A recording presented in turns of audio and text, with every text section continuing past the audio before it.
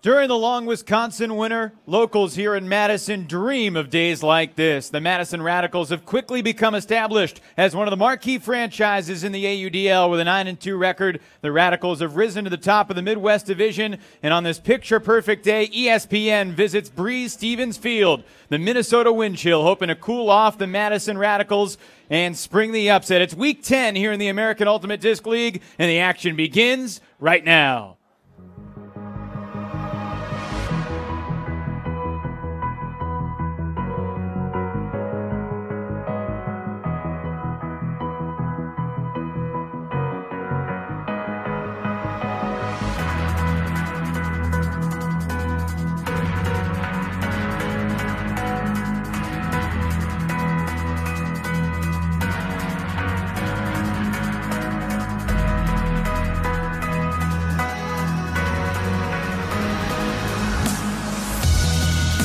It's a brilliant summer night here in Madison, Wisconsin. Welcome to Breese Stevens Field.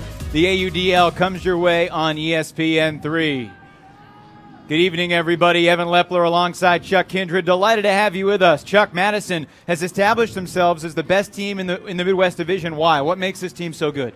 They play well together. They've got great chemistry. They've got some guys who can really put the ball. And honestly, their zone has just been trouble for most of the other teams in the division. But the one team that really hasn't had as much trouble with his own is this Minnesota team who knocked off the Radicals on ESPN3 earlier this year. Yeah, you know, and they attacked over the top quite a bit. They threw more hammers than any team I've ever seen, and they really exploited that backside weakness of the zone. These two teams have met twice now. Minnesota won the first one in Minneapolis. The Radicals won the second here in Wisconsin. As we look forward to the third matchup of the year, what's on your mind? What are the keys for each squad? Well, you know, Minnesota had the same kind of firepower last year. They didn't travel as well last year. And this year they're bringing all their horses down here to Madison, and they're looking to pull the big upset. I mean, maybe it's not an upset because they won the last game, but certainly Madison's sort of the front runner. They're the champs from last year in the Midwest, and Madison expects to win. Well, here we go. The Radicals, the home team in the blue with the white numerals, and the wind chill, the visitors from Minneapolis, St. Paul, in the white jerseys defending. One of the themes we'll talk about tonight is the depth of the Radicals. Their head coach, Tim DeBile, has so much confidence in his roster, really from 1 through 25. Yeah, as he should. These guys are very seasoned, experienced players. A lot of them come through the Wisconsin Hodag program. But in any event, this Madison Club crew and the Madison Ultimate community are a very tight-knit community. The big 6'7" lefty, Scott Riggles, somebody that Minnesota head coach Lou Abramowski was very concerned about coming into this game. Said that no 6'7" guy runs quite as fast as Riggles does. Nearly a travel there, but play on. Back into the hands of Tom Annan. Now in the middle of the field, sent right on the doorstep, Riggles. And Madison with smooth offense on the opening point. Yeah, they really exploited the break side, a lot of those inside-out, kind of backhand, low, tight throwing lanes that they make a living on. Annan in particular, and also Andrew Brown are able to really step out and dial in those tight breaks. So the Madison offense strikes in just about 1 minute of action. Here you see one of those inside backhands from Tom Annan, and then a continue around. It's always important to throw before the mark gets set, and that's what Schreiwise does there, sets up the continuation goal here. And it was Riggles to Schreiwise in the end zone for the Radicals. You take a look at the roster. Now we'll see the Radicals defense. And Andrew Meshnick, number 2, he is the key guy in this two-man cup that really has created havoc all season long. Yeah, he's been a lot of trouble for his opponents. Big mark, very active, great anticipation. He's also good defending downfield. Not his own defense on the first point. Madison comes out and man. The deep shot looking for Josh Hemish, and it's defended almost by Brian Hart. And he does come up with a D. The two number 13s going head-to-head, Hart and Hemish. And Madison will look for a break on the opening defensive point. Also key in the Madison defense, Peter Graffey, who leads the league in Ds, as you see Brian Hart reading that disc well. Got just enough of the disc to send it away from the chasing Hemish.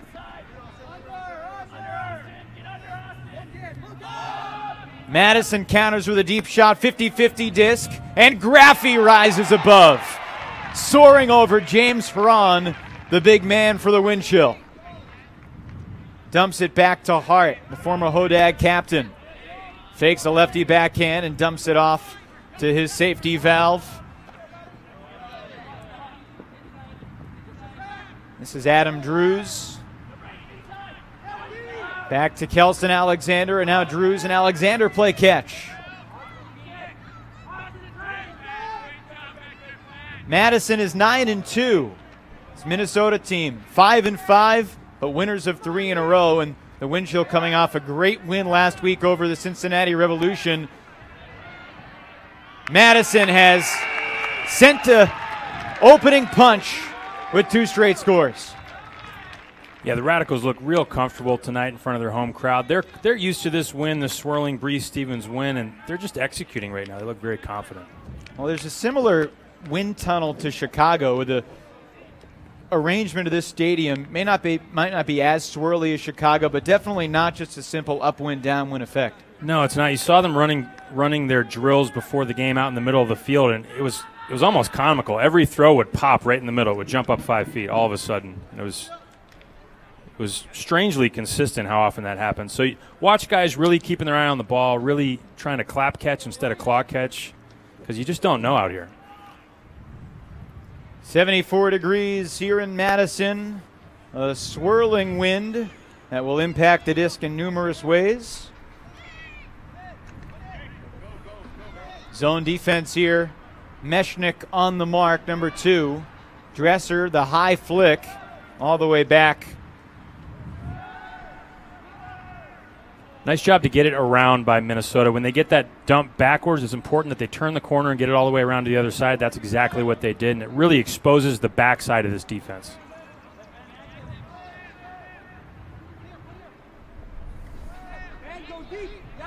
Minnesota looking deep. Ben Yacht in the end zone. So the wind chill on the board. This Minnesota team, coached by Lou Abramovsky, he really changed the mentality of this team this year. You mentioned how last year they were a pretty good home team. A lot of talent in the Minneapolis area. Obviously, Sub-Zero, a long-time fixture in the men's open scene in the USAU. Dragon Thrust, the mixed division champion this past year. And putting that together and drawing from some Luther College guys and from CLX guys, that's how Minnesota's become a competitive team in this division. Yeah, it's really an incredible town. They got a big juniors program. They've got the best masters program in the country. Surly has just been dominating the masters scene lately. And like you said, they're on top in the co-ed division. They got a strong men's team. This is a huge pool of talent. Jay Drescher with the pull. He's tied for 3rd in the AUDL in D's with a guy you may have heard of named Bo Kittredge. Yeah, I've heard of that guy. One of the stars of the San Jose Spiders out west. We've seen a lot of the West Division in recent weeks, but here tonight, the Midwest in the showcase. Madison takes a deep shot looking for Schweiwise, and he mistimed his jump, and it's a turnover. Looks like a push in the back from Wiseman there after the play. In any event, Schreiwise misread it, got over the top there. They really trust Schreiwise in the air, though. I mean, he was barely open, and I think that was Thibodeau who just aired it out up high and just said, go get it, young man. Well, Madison, a team more than most that doesn't necessarily live on the deep shots. They love to play the underneath, grinded out game. Yeah, it's true. They got those IO shots. Here's a deep shot from Minnesota. And it's out of the reach of Drescher.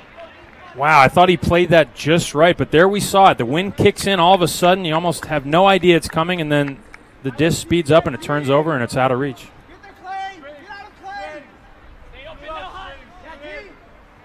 Two handlers and basically a horizontal stack for the Radicals. Tough shot. It was there, but it was dropped by Madison's Nate Thibodeau.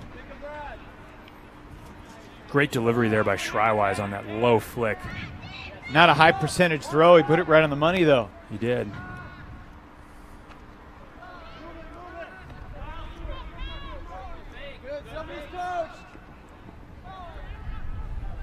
This is Eric Johnson, certainly one of the key guys when you talk about Minnesota.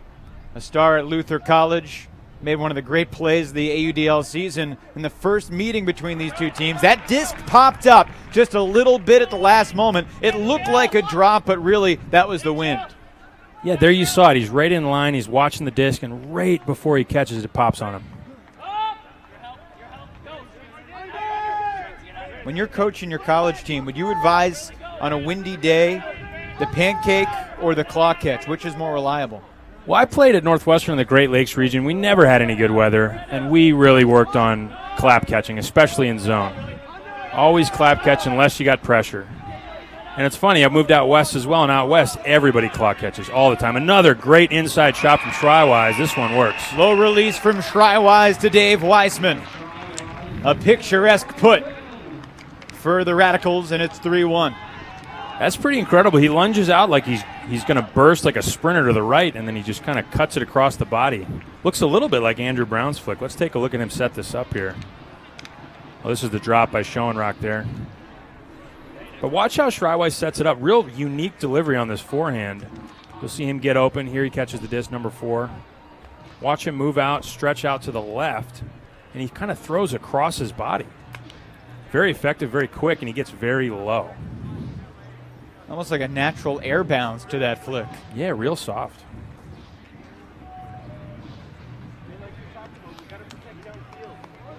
Nearing the midway point of this first quarter. 48 minutes in the AUDL. A 5-minute overtime if we get there. If it's still tied after 1 OT, it becomes sudden death, something we saw in Chicago with the Alley Cats and the Wildfire earlier this season. In the middle of the field, Pete Carr gets it off to Pat Jensen. Meshnik on the mark was bothering James Hran. Now the deep shot up line, chiseled to the end zone for Hran, and the wind chill convert offensively. Yeah, nice job by Minnesota to just kind of steady the ship, execute, hit the open man, don't force anything. We saw, an upline cut with not a lot of space that was looked off, and really that's what you got to do here.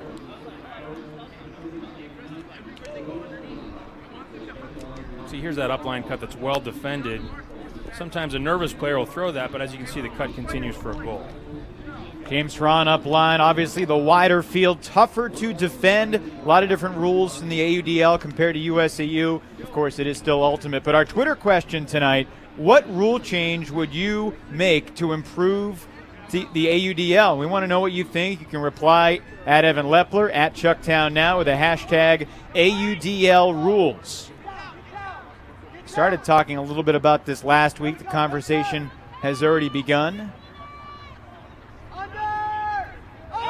Madison takes a deep shot, 50-50 disc, and it falls incomplete. It was intended for Thomas Coolidge. Thomas Coolidge, one of my favorite players to watch out here. Such a hustler, always making athletic plays. Misread that one. And actually, it's funny, Andrew Brown's such a great thrower, but not really known for his hucks. A lot of times he'll just hold that disc and break the mark. Minnesota loves to huck, and this one falls short. Absolutely. Talking to Tim DeBile, the head coach, he says that Andrew Brown is probably the best non-huck thrower he's ever seen. It's incredible, right, because he does attack the defense. And normally when you think about that, you think about a guy ripping it deep. But Minnesota has not had the deep shot game working so far. That one didn't have a shot from Peterson. No, it didn't. They're really having a hard time handling the wind, and rightly so. It's very inconsistent.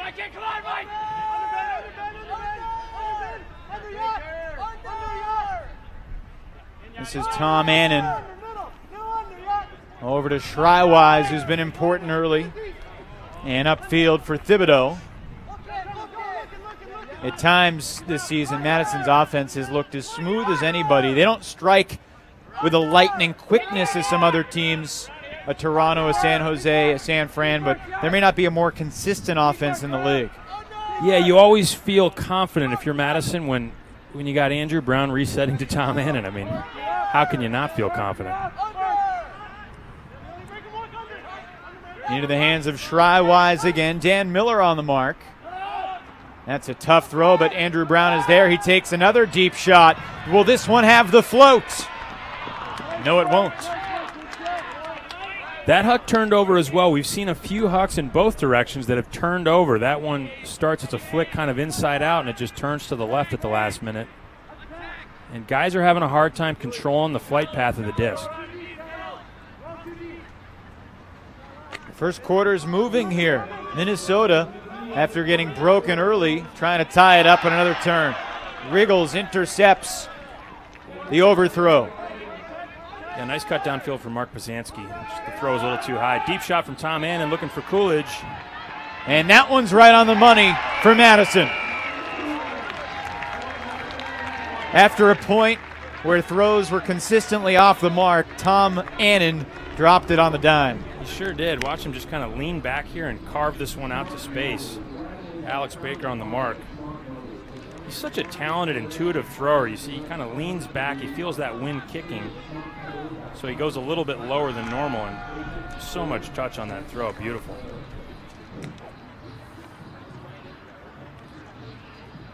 I heard this week that a few of these Madison Radicals players have decided to play for Chicago Machine during the club season. I think it's Dave Wiseman, Tom Annan, and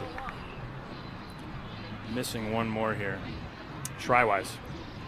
So that's a big change. Those are some talented guys from Madison that have decided to go down to Chicago to compete during the club season. It hurts Madison. It certainly helps Machine. It sure does. Here's that double team, Meshnick and Weber, two gigantic marks who respond well. Baker goes right over the top with the scuba, though. Well, Tim DeBile has sort of been the mastermind of this 2-4-1 zone defense, trying to funnel everything, if they're going to shoot it deep, to Peter Graffi. It's allowed Graffi to lead the league in Ds, but it's also made things really tough. You know, a team like Minnesota at times shredded this zone defense in the first meeting because it was a windless night. But on a windy day, you basically rely on these really short throws, also the cross-field hammers that are always risky. It's true, and it really is a different game because they could just throw these. They were really throwing a lot of blades just because they could really control the disc. They weren't giving the defense a chance to respond. And this kind of when these softer over-the-tops are a little easier. I've seen a lot of scoopers. Austin Lean reverses back to the center handler.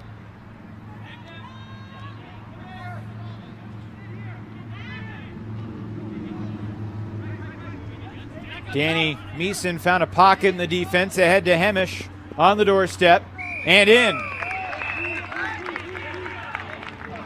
So it wasn't a lightning quick score, but a pretty efficient offensive point for the Windshield. Yeah, it was. They had a couple tight moments against the double team near the sideline where they had to throw some scoobers, even some offhand scoobers over the top, but they did it.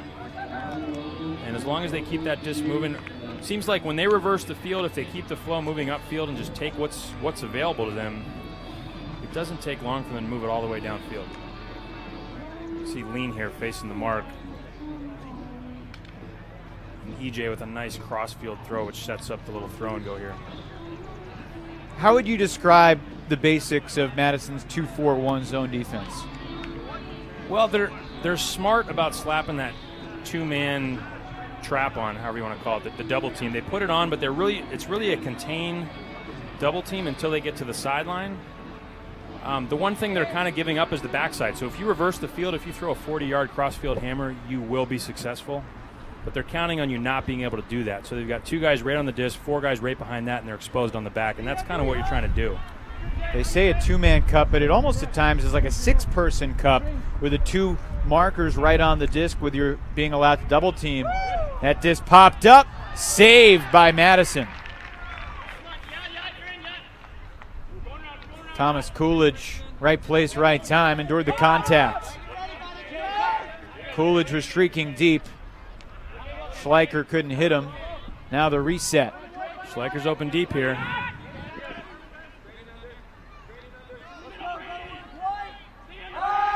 Wow, Andrew Brown.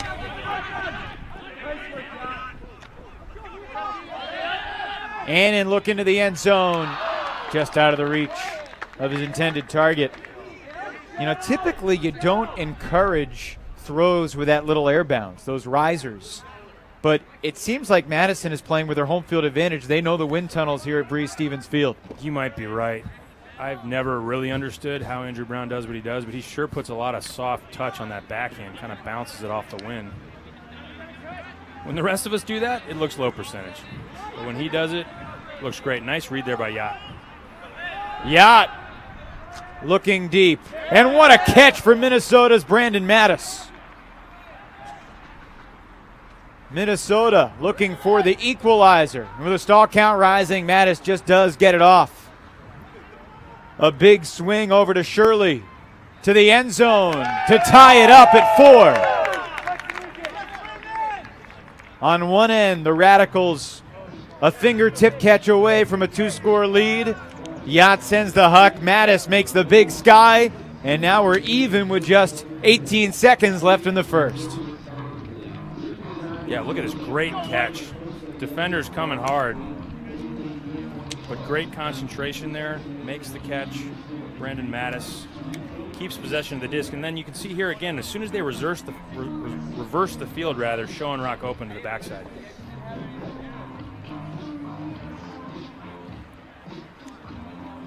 Lou Abramowski, you see the coach of Minnesota just running off the field. You know, he took over this year after Minnesota was not quite as organized last year, and Lou, obviously a long club player, started playing Ultimate in college. A friend of his in Spanish class basically told him he should start playing, and he did, and he's played for a zillion different club teams. He's basically the closest thing Ultimate has to a nomad in the sport, going from one place to another. This pull is not exactly perfect.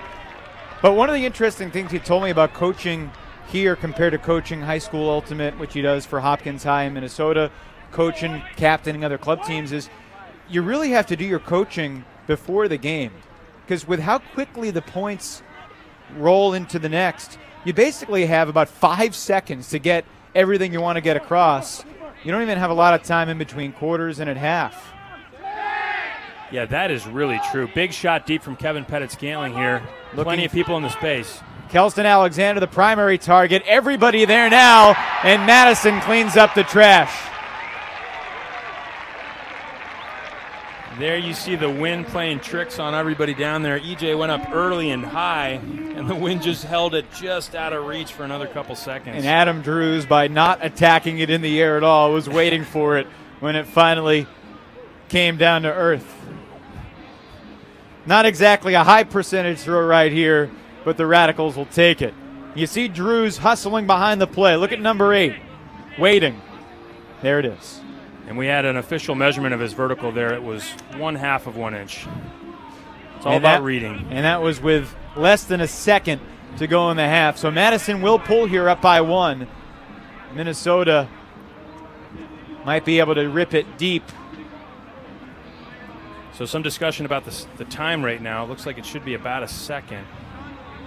The stadium scoreboard says 7/10. Officials today: John Thibodeau, Jeff Maxted, Becky Ladone, Todd Eisenberg, and Dan Rubenstein running the clock. So this has got to go straight to the end zone. Big shot. It's going to turn over and be a little short, I think. And it's a turnover, and that's how the first quarter comes to an end. Well, the pace picked up. Madison broke early. Minnesota got one back, and we're basically on serve after 12 minutes here in Wisconsin. Desperation deep shot thrown by Jay Drescher. These are why you got to take the stats with a grain of salt. That's a turnover, although it's not necessarily a detrimental play for the wind chill. 1 down, 3 to go. 5-4 Madison. Yeah, it's a Zipcar. I don't own it, I just use it when I need it. Zipcar has thousands of cars parked all over the city, even 2 on my block. You can use one for an hour or for a day. And Zipcar pays for gas and insurance. It's easy. Go to Zipcar.com to get your Zipcard, the key to vehicles parked in your neighborhood and across the globe. For work or play, find a Zipcar near you, book it, And before you know it, you're on the road. cars by the hour or day, gas and insurance included. Join for as little as $6 per month at Zipcar.com. I missed my graduation. Practice. Asleep so we could drill. I missed anniversary, Father's Day, Mother's Day, Valentine's Day, Saturday. I missed my final exam. I missed a plane flight. I even missed my parents' anniversary. I missed a lot.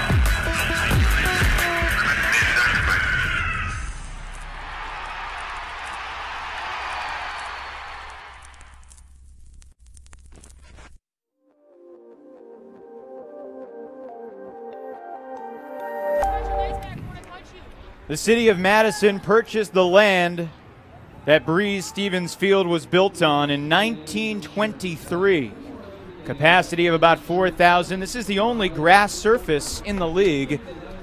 And even that won't be true very much longer because they're replacing the grass with AstroTurf, artificial turf, in August. But it's a beautiful night for the AUDL showcase game on ESPN3. The Radicals lead 5-4. Alongside Chuck Kindred, I'm Evan Lepler. Let's jump into the first quarter highlights. Things opened up after it was fairly conservative at the beginning. Some of the deep shots began to connect. Yeah, there you see a great catch up high by Graffy. I thought Haran got first touch there, number 17, but Graffy stays with it and rips it down. Big layout by Thibodeau and an inside shot from Shrywise did not work.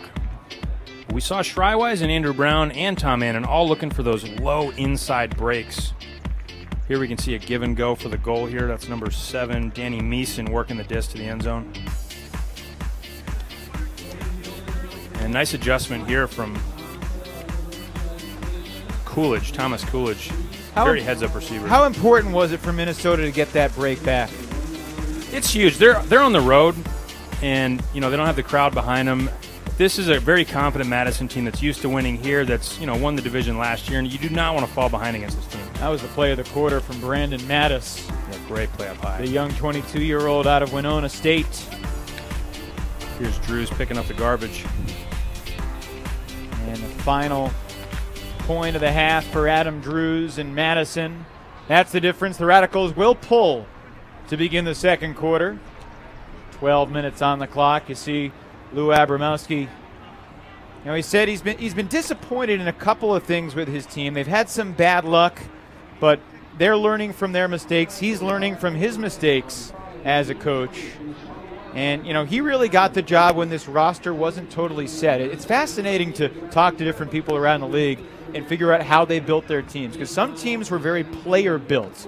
In San Jose, it was Ashlyn Joy and Bo Kittredge, and in San Francisco, it was Cassidy Rasmussen and Sam Canner and Yokawa Oka. They sort of brought in their coach. For Minnesota, it was Lou Abramowski bringing in the Sub-Zero guys and some of the CLX guys, and then the last guy he got to commit was Eric Johnson from Luther. And obviously they were excited when he was like a college basketball coach pumping his fist in his office when they finally got that person to commit, because he's a difference maker. He sure is. He had, like you said, one of the plays of the season so far. In the last game, huge diving catch over the defender, stands up, throws a hammer to the end zone. And he was on the Next Gen Tour. I think it was last year, played at Luther. He's just one of those exciting, entertaining, athletic, up-and-coming young talents in the sport. Here's the rest of the Minnesota active roster. James Hron, certainly one of their key difference makers. 36 goals so far this season, which is 5th most in the league, trailing only Indianapolis's Cameron Brock, Washington, D.C.'s Tyler DiGirolamo, Vancouver's Derek Fenton, and Chicago's A.J. Nelson. And if you're on a list with those 4 guys, you're doing something right. Yeah, you said it. I came out and asked a couple guys on the Windchill roster. I said, EJ's your best player, right? Said it just like that. And almost every one of them said, not really. I would go with Haran. So they have a lot of respect for this guy. And the stats bear it out. This guy is in the end zone a lot. He's just a solid defender, a solid cutter, good with the disc, great size. Look for him to have a big game as usual. You see him working in the lane downfield and about to get the disc. Well, he's almost as wide as he is tall. He's got the throws. A nice upline shot to Meeson. High release backhand. Hemish could not come down with it. It's a turnover. Madison in transition. This is Peter Graffy, one of the guys that Tim DeBiles had to rein in a little bit. He wants to just shoot it deep every time he gets it. Nice job playing within the system there. Resets to Drews, and now Mike Swain.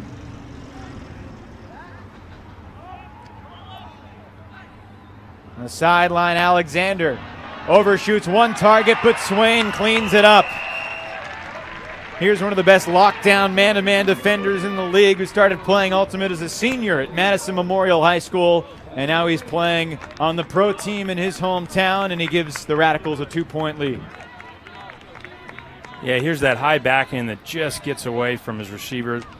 And you can see the throw, I believe, was either to Pettit Scantling or to Swain. Scantling tries to play it there. Swain all too happy to collect the scraps. Mike Swain, 28-year-old, played collegiately at Wisconsin Whitewater. Right after high school, he joined the military, was stationed in Fairbanks, Alaska, the hometown of one Bo Kittredge. And in Alaska, he played in summer leagues and hat tournaments and really helped hone his skills before he started playing competitive club. There's a bunch of good players from Alaska. Yeah, it's very disproportionate. Statistically, you wouldn't expect very many top players to come from Alaska, but that's not the truth. You ever been to Alaska? No. Cold makes you strong, apparently. Also, Alaska is one of the United States. What year do you think we'll have an AUDL team in Alaska? It should be in 2042, I think, if things go well. It's on pace. We should unroll a franchise in 2042. Not exactly cost efficient, but it would be a fun place to travel for a weekend or a month. That's a big trip. This is Johnson in the middle of the field to Hemish, back to EJ.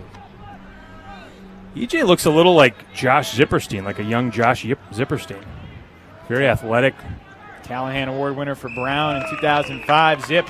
Now EJ gets the assist to Josh Hemish, one of the key receivers on the Dragon Thrust championship team from last October in Frisco.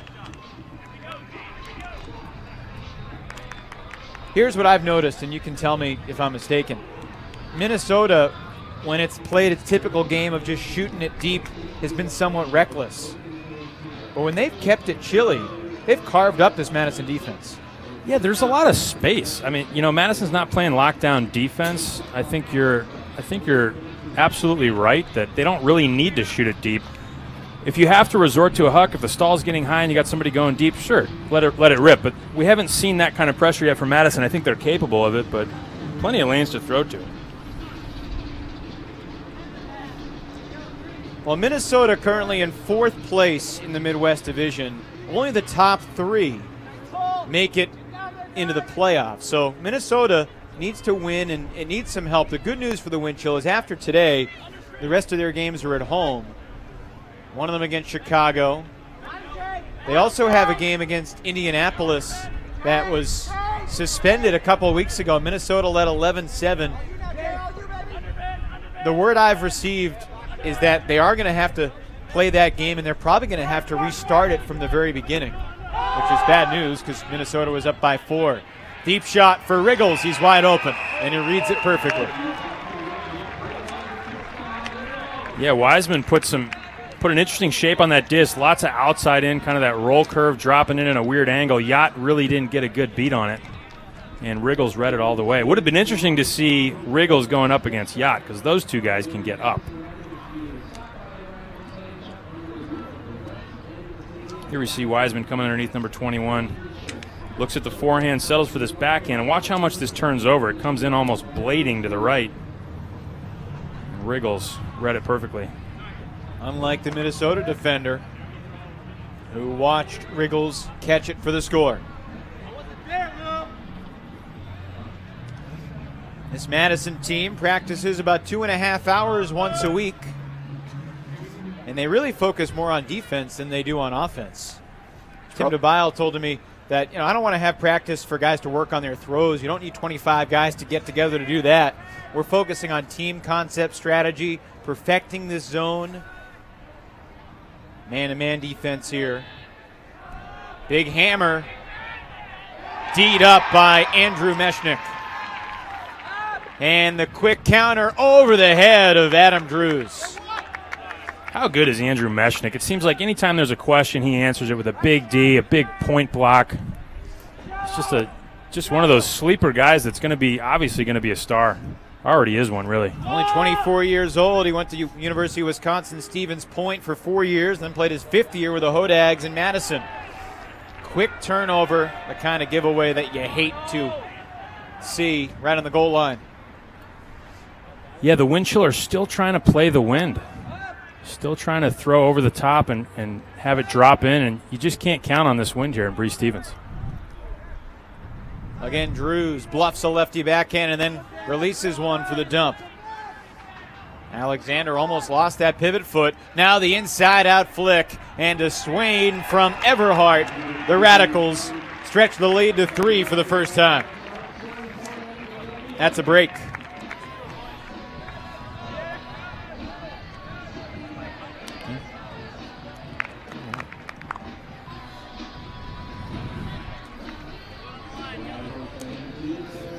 .8:33 to go here in the second quarter, and the Radicals have their largest lead. Here's the turnover on the goal line.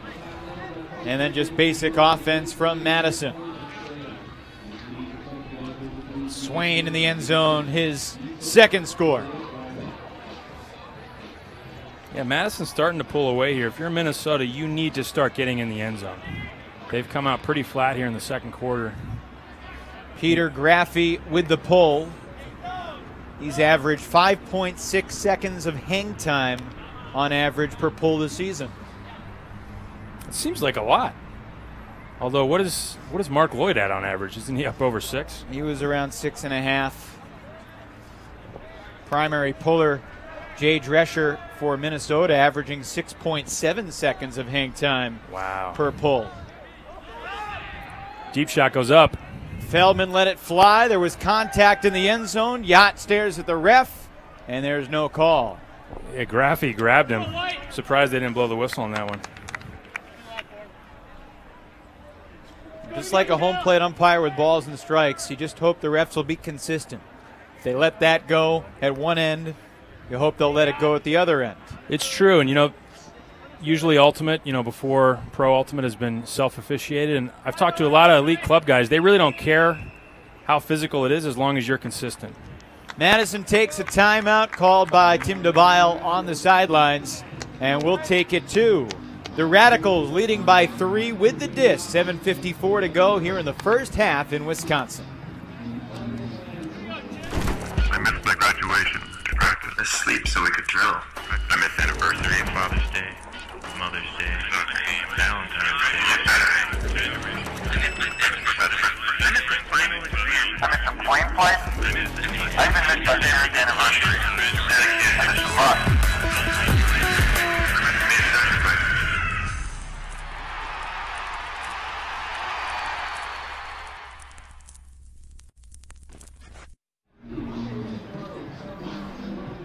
Welcome back to Breeze Stevens Field, everybody. And out of the timeout, the Radicals will have the disc. Tim DeBile, one of the top executives with the AUDL, a big reason why we're broadcasting on ESPN3 right now. So thanks, Tim. It's an honor to be here, as always. And here's a guy who really didn't start playing Ultimate until he was 28, 29 years old, when a guy at work asked him to be on his summer league team. And from there, he really enjoyed it. Been a basketball player for a long time. Started playing mixed and went to nationals with a Masters team. Now he owns a professional Ultimate team, and he coaches the first place team in the Midwest Division. Yeah, very neat, very interesting guy. It's like the American dream, isn't it? I think so. I think that's how it goes. Deep shot looking for Riggles off the timeout. Riggles is just too big. The lefty launches the backhand, and it's D'd up by the poaching wind chill defender, David Shirley. Great job by Yacht to take away Riggles' favorite break, which is that around flick. Receiving travel, but it wasn't a reception, or was it? I think he might have advanced the disc too far. Not sure. Puts it in the end zone. Wow, just an errant throw there. Too low, too far out to the left of the defender. Costly turbo for Minnesota. You can't be coughing the disc up like that. Andrew Brown will pick up the disc. 9 times he's been at Nationals, 3 times he's played at Worlds. One of the most experienced handlers in the AUDL. Wow, didn't even look. A lot of float on this one, but Madison's got it. In the end zone for the Radicals, Dave Weissman, and it's a 4-score lead for the home team. Interesting choice there from Coolidge. Looked like he was going to just look off Wiseman going up line. Ends up throwing it kind of high, which is probably a good idea. Look at how big Wiseman is going up line. Huge shoulders, great length, long arms. And watch him just keep position, get up, keep the disc right overhead. Well done. In your mind, what's the key to defending the throw and go? Well, the throw and go, you can't be flat-footed on the mark. That's the biggest problem. Is if you're marking and your weight's back in your heels, then you cannot respond. As soon as the throw goes up, you're toast. So that's part of the reason that when you're teaching guys to mark, you tell them to keep the weight forward on the balls of the feet. Chop your feet. Don't settle down. Because it's not just about the mark. It's about what happens as soon as they throw. You're flat-footed for an instant, and you're probably going to get burned. And that's a great layout D. Tremendous handler defense from Kelston Alexander. The Radicals on a remarkable run, and Swain, was he in? He thinks so. No signal yet. Stall count should be rising. Swain gets it in and out of the hands of his target, Kevin Pettit-Scantling. Well, a great opportunity for Madison to just add to the lead. It would have been a 3-0 run. Scuber over the top. Graffy comes in, but he can't get it. The catch made by Pete Carr, and he was fouled from behind. I think that's the right call. I like Graffy's aggressive plays, but he is fouling. He is bringing his body onto people. And you got to call that, otherwise things get out of hand. Big bid from KPS there. Haran steps over him. That's a fun matchup. That one too far ahead, looking for Johnson. He's made some sensational grabs, but that one impossible. The sun's setting here in Madison. Just a picture-perfect day. In the mid-70s.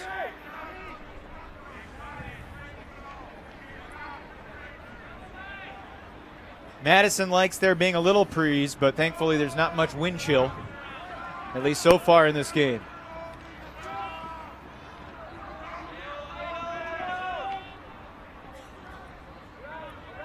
Nice downfield defense right now from Minnesota. The only thing they're giving up are these break side cuts.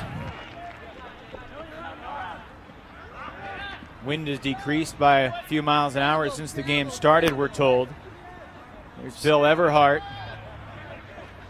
And that one just kept floating into the grass over the head of Drews. Great job by Patrick Jensen to force the issue on D. Made the receiver go up early. That's as good as a D. Middle of the field for Carr. Austin Lee, the slippery hander, looking up line. Intercepted by his teammate Dan Hunt. Otherwise, defensively, Kelston Alexander would have made the play. Nice mark, and Hunt has to throw to the end zone. I think it might have been a stall. It would have been a turn even if it wasn't a stall. Throwing into traffic. The Radicals take over as we tick under 4 minutes to go. Reminder, stall count 7 in the AUDL compared to 10 in the scope of USA Ultimate. Yeah, it's 7 seconds, and it's called by the ref, and it's silent. So you never really know when you're a half second away. Big, airy shot to Mike Swain. Hemish there defensively. Swain comes up with it. Used his body to box out Hemish. Flicks for the end zone, and the Radicals lead by 5. That's a big play from Mike Swain. You see him set this up. Swain's a great leaper, but you can see he just maintains position, keeps his shoulders in front of the defender's shoulders. And really, if you do that, there's not a lot the defender can do. It's not a foul. Swain patiently didn't have the backhand. He found the flick. 10-5 Madison. Lou Abramowski, the coach of the wind chill, has seen enough, and he has called a timeout.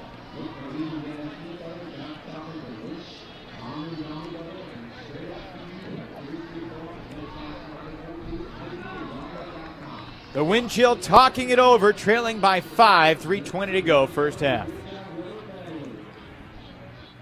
Yeah, it's a zip car. I don't own it, I just use it when I need it. Zipcar has thousands of cars parked all over the city, even 2 on my block. You can use one for an hour or for a day. And Zipcar pays for gas and insurance. It's easy. Go to zipcar.com to get your Zipcard, the key to vehicles parked in your neighborhood and across the globe. For work or play, find a Zipcar near you, book it, And before you know it, you're on the road. cars by the hour or day, gas and insurance included. Join for as little as $6 per month at zipcar.com. Good look at the referees for today's game. Thibodeau, Maxted, Ladone, Eisenberg, and Dan Rubenstein. The only one not in the picture there. It's a nice night to come out to the field and watch some Ultimate, whether you're wearing a zebra shirt, a uniform, dressed comfortably, or even dressed up a little bit like you and me. Alongside perennial Nationals competitor Chuck Kindred, and currently one of the coaches of Northwestern Ultimate, Evan Lepler with you. What rule change would improve the AUDL in your opinion? Reply on Twitter. Let us know what you think. At Evan Lepler, at Chucktown Now, with the hashtag AUDL rules. We've gotten some interesting feedback. We had a conversation with someone on Twitter earlier this week about the possibility of, after a timeout call in the middle of a point, forcing the offense to inbound the disc from the sideline instead of putting it back into play from where it was in the field. What do you think about that suggestion? I love that rule, and the reason that the guy on Twitter brought it up is because it gives the offense an advantage. I think it's a fun way to do it. I think it should be an overhead inbound as well, kind of like soccer. Shake it up, make them throw upside down, do something silly. I would love to see sideline plays where the thrower had to throw over the top. Someone on Twitter tonight says that perhaps timeout should only be called by players and not from the sideline. It does get confusing sometimes, and how many times have we seen the coach call a timeout, the team throws for the score, and then that's nullified by the whistle? It's true. Hammer over the top. Over the top, drops it in. Drescher knocking on the door. A lot of air under this one. Madison D'd it up once, and that was enough. The wind chill has been way too casual, Chuck. Yeah, they love throwing cross-field, upside down, long shots, and the wind is really betraying them tonight. I think they need to make the adjustment here and stop testing these guys on the big, high throws that really are affected by the wind.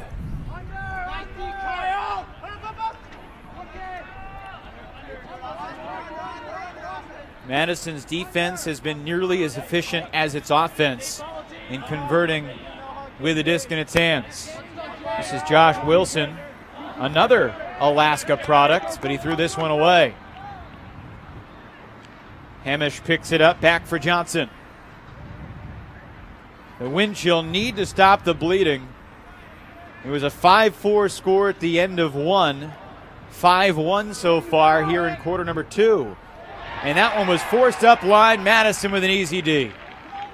Yeah, great job by Wilson to anticipate that throw, run through, and attack. And a sideline timeout called by Tim DeBile. Perhaps wanted to get his offense onto the field here. He said that his offense is so incredibly efficient when they go on the field after a timeout call. We'll step aside. Final couple minutes of the first half. When we come back, the Radicals with an impressive performance so far in the AUDL. I missed my graduation, practice, sleep so we could drill. I missed anniversary and Father's Day, Mother's Day, soccer game, Valentine's Day, Saturday. I missed the final exam. I missed the playing place. I even missed my parents' anniversary. I missed a lot.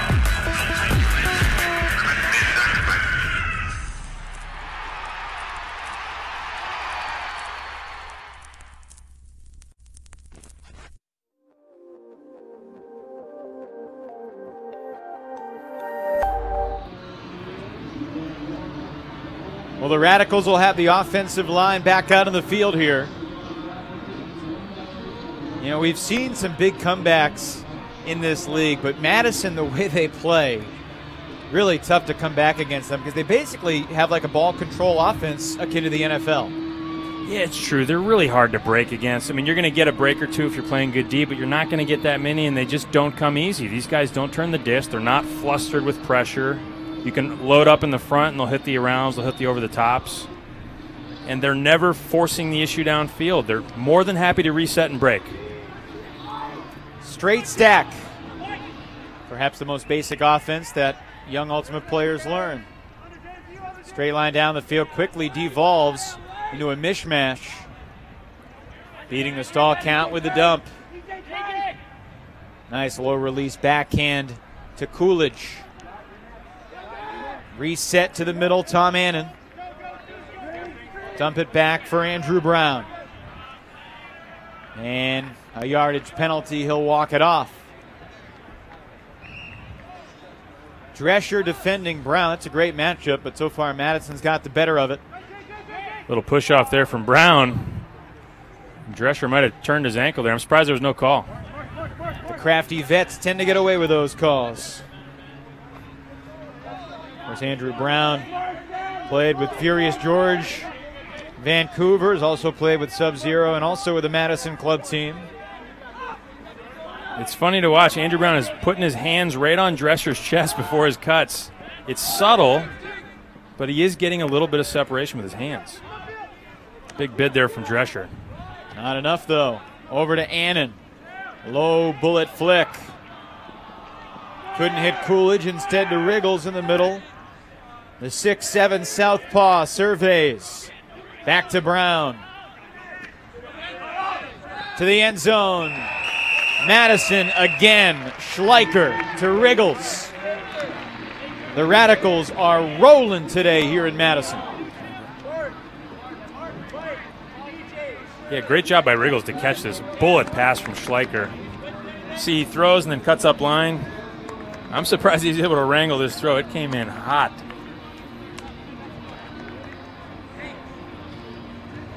Well, this game has followed the script that Madison wanted from the very beginning.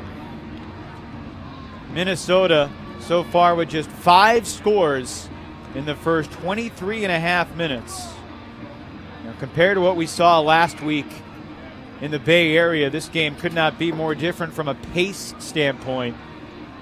So far, we've got 16 goals in nearly 24 minutes. Last week, we saw 63 goals in 48 in a 33-30 San Jose triumph over San Francisco. Let's see if Minnesota can get something positive heading into halftime. Peterson, crossfield swing for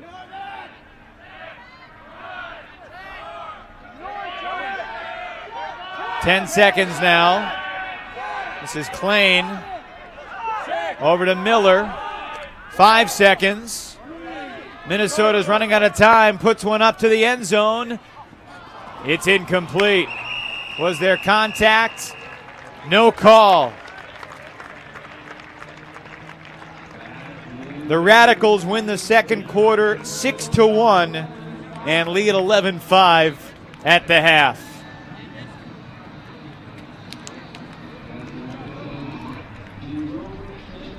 He gave his target, Pat Jensen, a chance, but with 2 defenders nearby, that was a tough play and unable to haul it in. So the Radicals looking for their 10th win of the year. They already have the most wins in the league. Toronto in first place in the East. San Jose in first place in the West. Those 2 teams have gotten a lot of hype. At halftime here in Wisconsin, we'll step aside our halftime report here in the AUDL when we come back.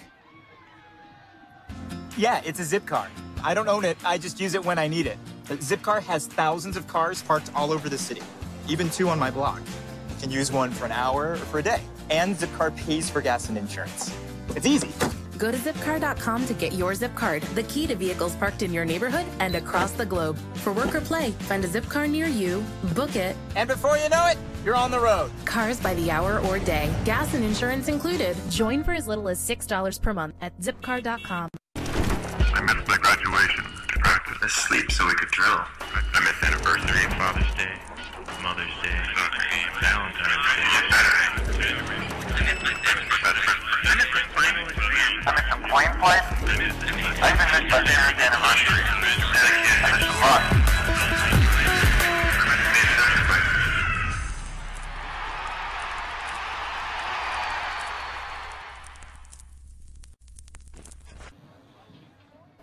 Welcome back to Madison, Wisconsin. 11-5, the Radicals lead at the break. And we are joined in the booth by a very special guest, 2009 Callahan Award winner in the women's division and member of the World Game, and a big Madison Radicals fan, Georgia Bosher. Thanks for joining us. How you doing? I'm doing great. How are you today? I'm great as well. I imagine you're doing well because the Radicals are up by 6. You're a season ticket holder. What was your first reaction when you heard about the Madison Radicals coming into existence? I was pretty excited to hear that there was going to be a Madison team. I knew they'd do well here. The community is huge and so supportive. I was a little skeptical when the AUDL started at first, but after that first year, I had friends on teams and kind of heard a little bit about how the games went and everything. And first game I went to here, I was sold. You've played Ultimate at the highest level in the world. What do you think of the game? And more importantly, what's it like being part of the atmosphere at these games? The game isn't, I mean, that's not really the point, I feel like. It's the atmosphere, definitely. It's so fun here. Everybody's so into it.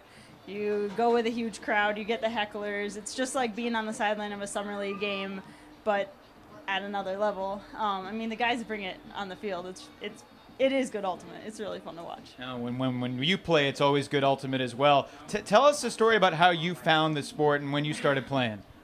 I actually started here in Madison. The community definitely brought me up. It's a great place to start playing. I started in high school. Have played with a ton of the guys on Radicals just through being coached by them or summer league or anything. So definitely was brought up by this crowd here that you see. Obviously entrenched in the Madison community, but you've gotten to travel all over the world. Tell us some of the places you've been to play Ultimate. I've gotten to go a few places. Colombia, Japan, Prague, Finland. I don't know. Madison is the best place to play, though. I don't know. Well, she's not biased, but there are a lot of great places to play, including the Bay Area, where your brother is an important member of an AUDL team. What's it been like following his season from afar? It's fun. It's so awesome that he gets to be part of it, too. I love watching, especially with him now on ESPN3. I love getting to see him play and see him play against friends of mine, and he's suddenly a little more part of the community than he's gotten to be in a couple years, so it's really fun. You taught him everything he knows, right? Yeah, right. Other way around. Now, you did spend a lot of time in the Bay Area, and I'm not going to ask you to compare the two, but what makes the Bay Area special in the ultimate sense? They just draw a ton of talent and have really high standards for their players. It's really cool to see everyone out there constantly bringing it. Even pickup goaltee is incredibly high level. Not necessarily because the talent is innately higher out there, but I think the standards are a little bit higher for what is expected, maybe. I don't know. Last thing, I'll put you on the spot. If you're the coach of the Madison Radicals, what do you tell the team at halftime to try to close this one out? Clear to the sideline, dang it. They're all clearing to the middle. No, I don't know. They're an amazing team. I don't think they need any strategy bits from me, but... It sounds like you got some good advice for them, though. No. The crowd bumps them up just to let them get into the crowd a little bit, I would say. Smile at us, you know. Very cool. Well, Georgia, thanks so much for taking the time to join us. Best of luck as you continue to play this summer, and look forward to getting to see you play next. Thank you so much. That's Georgia Bosher, 2009 Callahan Award winner and a season ticket holder. More importantly, here are the Madison Radicals. It's 11-5 at the half. Now we take you back to some of the best highlights of Week 9 in the AUDL.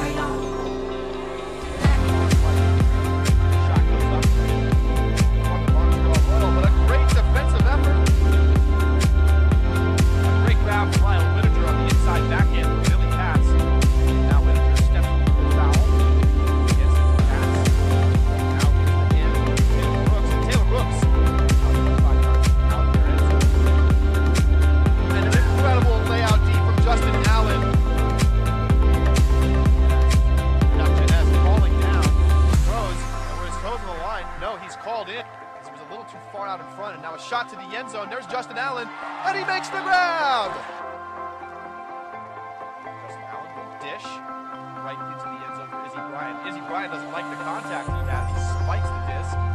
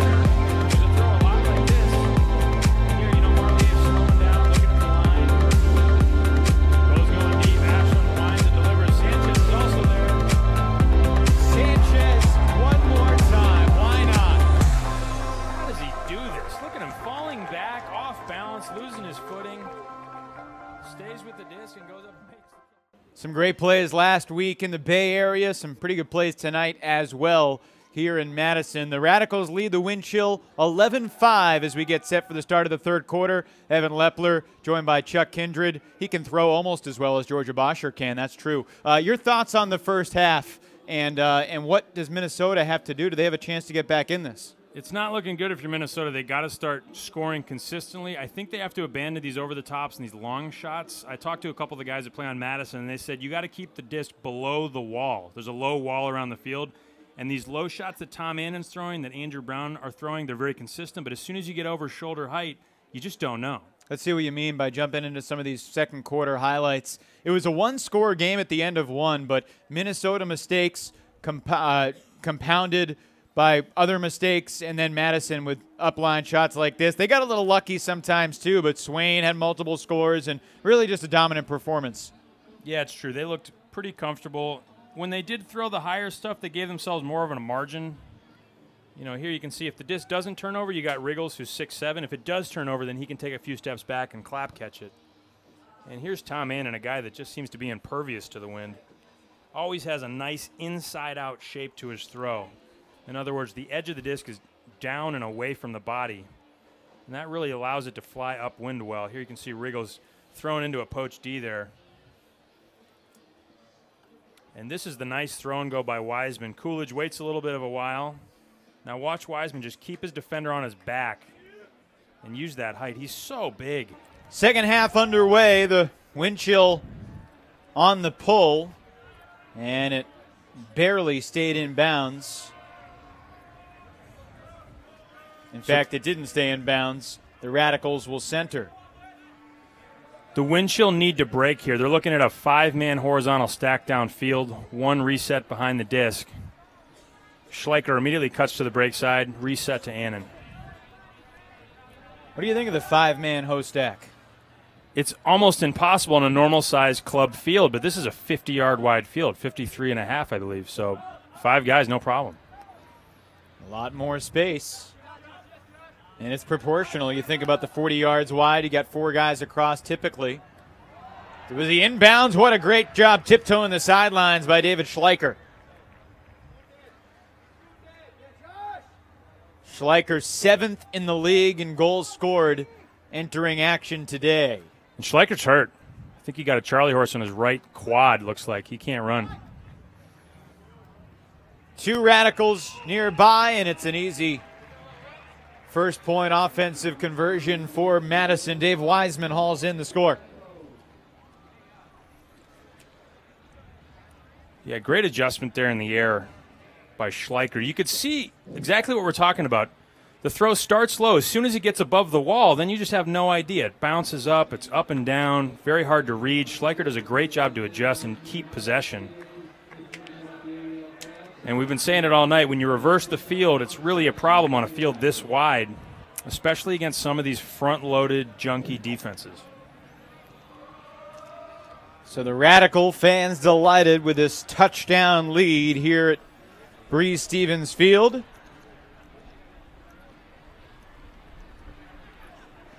was fun having Georgia Bosher up here. You've known her for a while. What impresses you most about her as a player?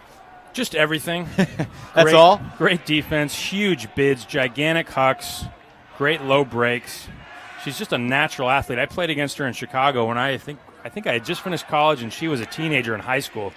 And she got a run-through layout D in a game of pickup that my jaw hit the floor. I said, who is that? She won 3 USA Ultimate Women's titles with Fury and then the World Club Championship in 2010 as well. Last night was a big night for Women's Ultimate in the Bay Area, the first ever Bay Area Women's All-Star Game. Told about 250 people attended. The South All-Stars beat the North 27-20. Kayla Jurgensen from Fury and Santa Carnahan from American Barbecue were named the MVPs. Yeah, that's a lot of fun. There's so much talent. Talk about a deep pool of talent. Women's Ultimate in the Bay Area has been the cream of the crop for a decade. One of those things where the semifinals at sectionals could also be the semifinals at nationals. It's really true. Even in the co-ed division, I think the co-ed section is normally, wow. Great D there by Haran. Looks like he might have landed on that shoulder.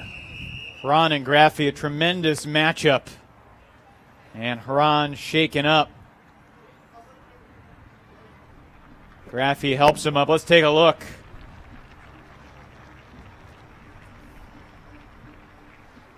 Casual cross-field throw. Watch Haran coming off the backside, lays out and makes sure of it. That's a great play. Haran is going to stay in the game. He's a big fella. Nice bid by Pettit Scantling. Eric Johnson sends one deep. Too far, looking for Pat Jensen. I don't know about that. That looked perfect. Jensen's got to haul that one in. I know it's a tough catch, but this is a big game. You're down 7. We got no time to waste. I would have liked to have seen him left his feet.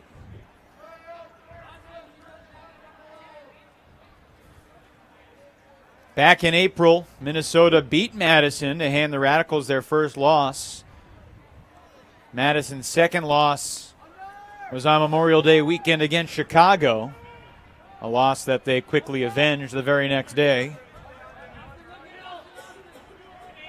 Yeah, that was the first time I saw a team run out the clock. Chicago spent the last 90 seconds of the game just resetting over and over again until there was no time left. Like the four corners offense. Yeah, I did not think it would work, but it worked beautifully. Meshnik rips a bomb deep. Graffi's there. Haran's closing. Peter Graffi all alone. Haran could not catch up. And a brilliant deep shot for the Radicals. Haran looks tired. I don't know if he's banged up, maybe from that layout rather, but definitely was not moving at full speed there. And you know, the extra width of the field, the extra length of the field, you're dealing with 80 by 53. That is a gigantic space to cover, especially if you're a big guy. You can see here Haran basically mailing it in. I don't know if he could have gotten it, but we'll never know.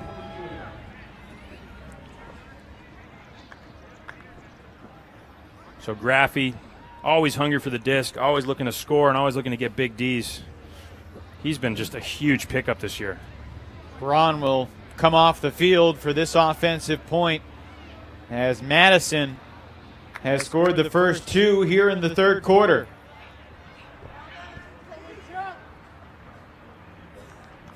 Klain, the center handler, up ahead for Ben Feldman.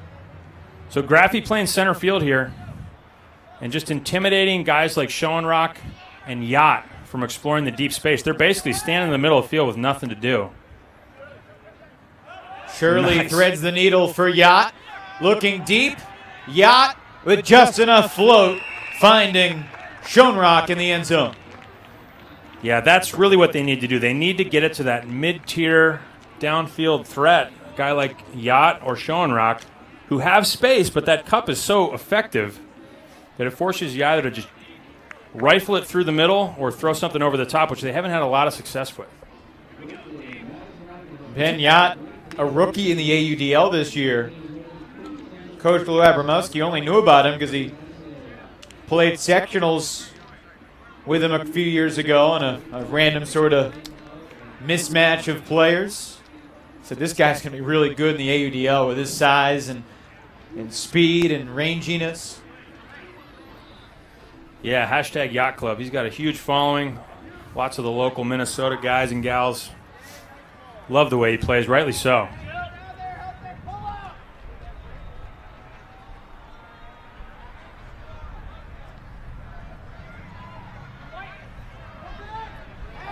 Here's a deep shot looking for Coolidge. Rising up and pulling it down. Showtime here in Madison. And an injury called as the Minnesota defender. I think that's Mattis holding the left wrist. Well, Mattis challenged. And hopefully he's all right. Unfortunately, he just got posterized. Hopefully he just jammed it. Can't see. He's not moving it at all. I assume that was on the landing. Holding his left wrist, the athletic trainer will take a look. Madison on the reset. Coolidge to the doorstep and into the end zone. Wiseman to Schreiwise. It's all Rads right now. It is. They're 2-1 right now. It has been not the contest we thought it might be. Here we can see that play. Mattis goes down. Yeah, you see he puts his left hand down to catch himself, and I think he just jammed his wrist. When I looked at him walking off the field, did not look broken. I think it might be sprained. He came down real hard with a lot of weight on that left wrist.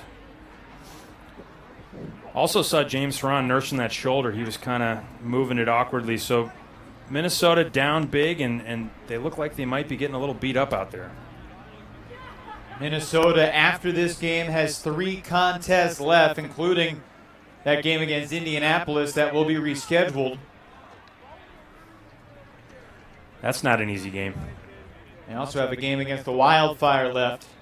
Madison has a game against Chicago next week.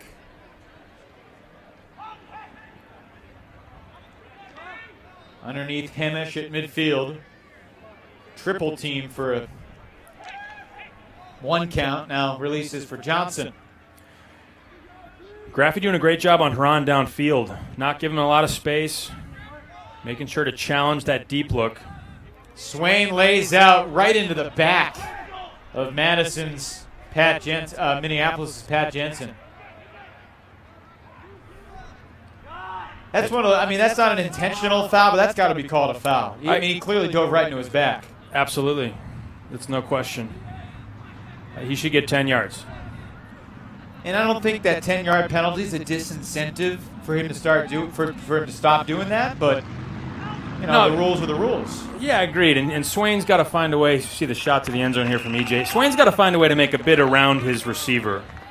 I mean, basically, if you just pursue, and then dive, you're going to be crawling up a guy's back. You can land on their legs. You can tear ACLs that way. You can do all kinds of damage. He's got to make a choice to go left or right and stick with it. Otherwise, it's a dangerous play. So I think it is on Swain, and I think it should be a foul. Well, it's a 2-1 scoring advantage right now for the Radicals. 14-7 on the scoreboard as Hemish hauls in that one. Yeah, good job by Hemish on that point to be loud about his poaches. I think Brian Hart was guarding him, and he was really kind of sagging off into the lane, trying to poach a lot, playing some lazy D, and Hemish burned him a couple times. Well, the story of tonight's game is really the Madison defense. We're nearly through 2.5 quarters, only 7 scores for Minneapolis. The Radicals are only allowing 15.3 scores per game for the year, and in each of the last 5 games, Chuck, they've held their opponent to 15 or fewer. And when you think about the pace of this league, it's pretty remarkable that they've been able to do that so consistently. That's really true. You see the link there for altanalytics.com if you want to get into the stats a little more. You know, you've only got 7 seconds to throw. There's not a lot of breaks. You know, there's a lot of scoring in this league by design. What do you think of this play? The 5-person horizontal cut. 4 guys went deep, and the far side guy, in this instance, it was Dave Wiseman, just made it 50-yard horizontal cut across the field. He was wide open. Yeah, it's a great play. Worked to a T. Nice defense by Drescher. Stepped on Andrew Brown. Stall count was rising, though, and he throws it away. Great job layout D by Schoenrock. Absolutely. That's what they need a little more of. Schoenrock, very athletic guy. You can see him here going downfield. Now he lets a flick fly. Looking to Yacht in the end zone. Ben Yacht with the best score of the day for the wind chill thus far. Yeah, great job. They really need strings, Schoenrock, to just haul out and have himself a game. They need some scoring. They need some explosion. And Ben Yacht in the air. Nothing better. And they need to have some fun. I mean, Minnesota has been pretty flat. Madison threw that first punch. Minnesota needs to bring some swagger here if they're going to have any chance of making this close. This is Brian Schoenrock's point. He got the D. Got the upline throw. Going up over his defender Schleicher, and then just allowed Yacht the chance to make the play. Scott Riggles not big enough that time. Yeah, you're really right about just having some fun out there. I mean, they're losing. So if things go, I mean, basically whatever they do, the chances are very good they're going to lose. So Go out there and play Frisbee, you know. What's the worst that could happen? You could win the game. Yeah, Minnesota probably feels it should be better than its 5-5 record. They had a 5-score lead against Indianapolis that they blew, lost a couple nail-biters to Indy, and consequently it looks like Indy's probably going to edge them out for that 3 spot, barring anything really surprising over the next month. Yeah, that's really incredible, and it's a testament to Indianapolis. Those guys play so hard. They're always hungry. They're always getting after it, and they pull off big wins against big opponents constantly. Cameron Brock, leading scorer in the league. Nice article about him in the Indianapolis Main newspaper this past week.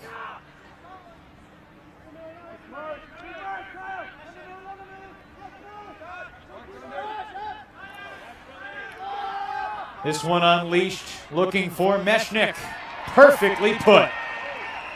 What a chuck from Kelson Alexander.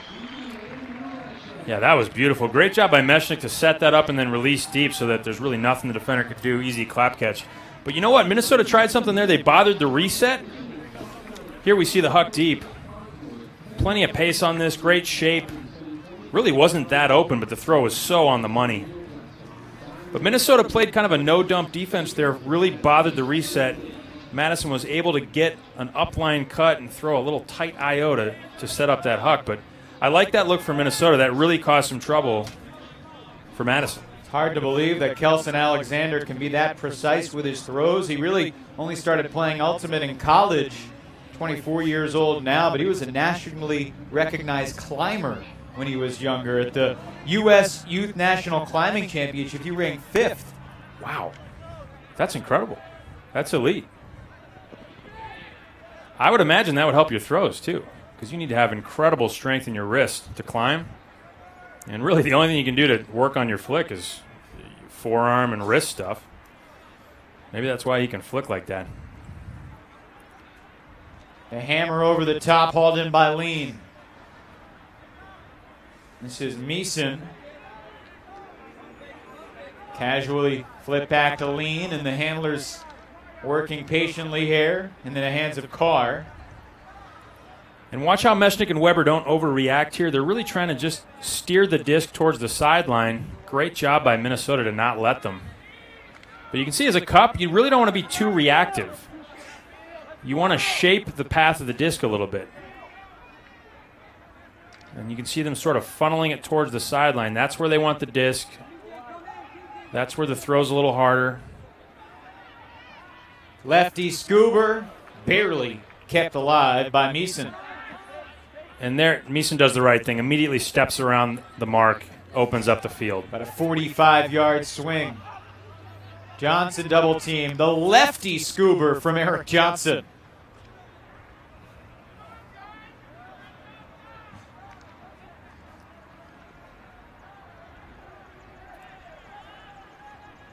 So Madison getting what they want here. A lot of touches, a lot of throws, and some of them high risk. You can see right there, Meshnik puts his foot right near the release. But so far, Minnesota up to the task. And into the end zone, the goal will go to Pete Carr. Madison really made the wind chill earn it, though. Yeah, as a defense, that's what you want. You want a lot of throws. You want a couple risky ones over the top or around. If they score, they score. You're on defense, so you're at a disadvantage. But look at this. This is nearly a turn.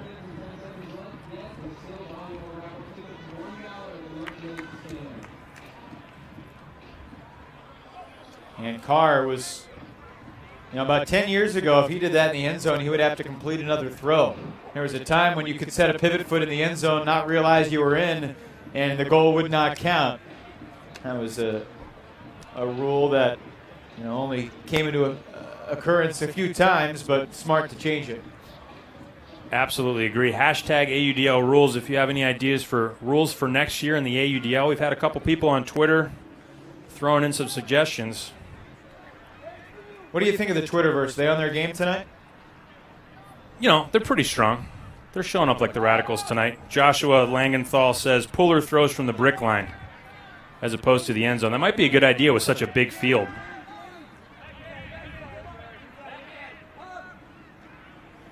I think hammers from the 50-yard line should be 2 points. Riggles looking deep. Schleicher is there. Wow, absorbed some contact there too. Physical play. Schleicher a little aggravated, and rightly so, but a nice catch. Schleicher the score, and one. And you see there, even after he gets roughed up a little, physical play, a lot of competition, makes the catch. You know what? He's over there. He's giving the guy a little tap on the shoulder saying, hey, nice try. That's one of the things about Ultimate that I think is just so unique. The guys, there's so much respect for each other, for the sport, for new guys coming out. You know, you play pickup and a new guy's in town, comes out to the pickup game. And, you know, I've done that a bunch of times, and I always feel welcome. I always feel like people want me to learn how to play. They want me to be a part of it. And if you go play pickup basketball, pickup volleyball, any other sport, it just doesn't happen as often. A lot of times they look at you like, who's this guy? We're all set. We got plenty of guys tonight. And it's hard to break in. I love that about Ultimate.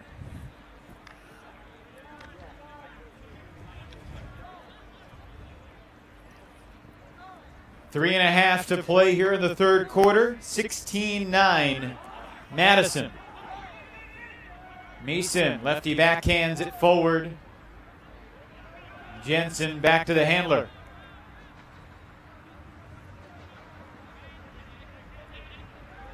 Mason, the flick this time, hitting lean.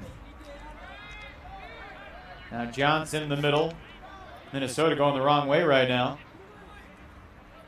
Of course, a good team is never afraid to go the wrong way. But a stall count signaled, and this was going to get eaten up by the Madison defense anyway. Yeah, Meeson's been making some really nice throws under pressure. Held that one a little too long. Looked like he had a reset at stall 6 that he looked off. So great D continues for Madison. Couldn't even reset the disc, let alone get it moving downfield. Underneath Everhart, one of the primary handlers for Madison's D-line. Now Everhart broke deep. Shot there, and perfectly done. Everhart made that cut from the handler spot and shocked the windshield. Yeah, that's the Bo Kittredge cut. Stand behind the disc, make a quick reset, and then sprint to the end zone. And a great throw by, I think that was Drew's. Beautiful shape, dropped it right in there. Watch him take off right after he releases his first throw. And he makes this cut quick. Stall 1, stall 2, stall 3, and he's gone.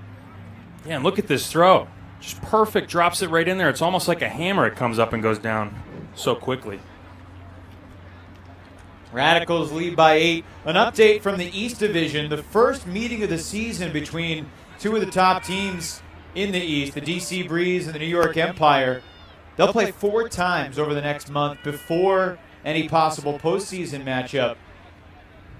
And New York with just 1 loss, DC with 2, so the Empire came into the game in second place, but right now DC has a 6-score lead, 30-24 in the fourth quarter. So it looks like DC, at least for tonight, is the better team and is going to move into second place in the East. Good for them. They're an expansion team, first season. Got Alexander Dutchy Gesquier at the helm. Sorry, second season, my mistake. And freshly revamped roster, that's a big win for them. It feels like an expansion team with the relevant talent that they acquired. The Pittsburgh guys, Brett Matsuka, and most importantly, your former coach and teammate with Revolver, Alex Gesquier. Yeah, big acquisitions there. Brett Matsuka and Tyler DeGirolamo are just, those are all world players at this point. It's pretty fun to have those guys playing in front of the home crowd. So Minnesota back within 7. It was 11-5 at the half. Madison's outscoring Minnesota 6-5 here in the third, in the highest scoring quarter of the game by far. Yeah, things have loosened up. You know what I think it is probably more than anything is just this wind has died down. It's a little later, not as much of a swirling wind, and we're seeing more completions than turnovers. In the first half, how many times did we see throws go up that looked good? And then all of a sudden, the air pops it up, it turns over a little too quick, and it's a turnover. Just 9 points in the 12-minute first quarter, just 7 points combined in the 12-minute second quarter. The wind chill couldn't get out of their own way, but things have opened up offensively for both teams here in the third. Big layout by Ben Yacht. Full extension, and he is a big man. That's what they really need. They need to break. And Ben Yacht stepping up, making a big play for him. Great D by Thibodeau on that upline cut. Jensen has 2 dumps there. He finds Drescher.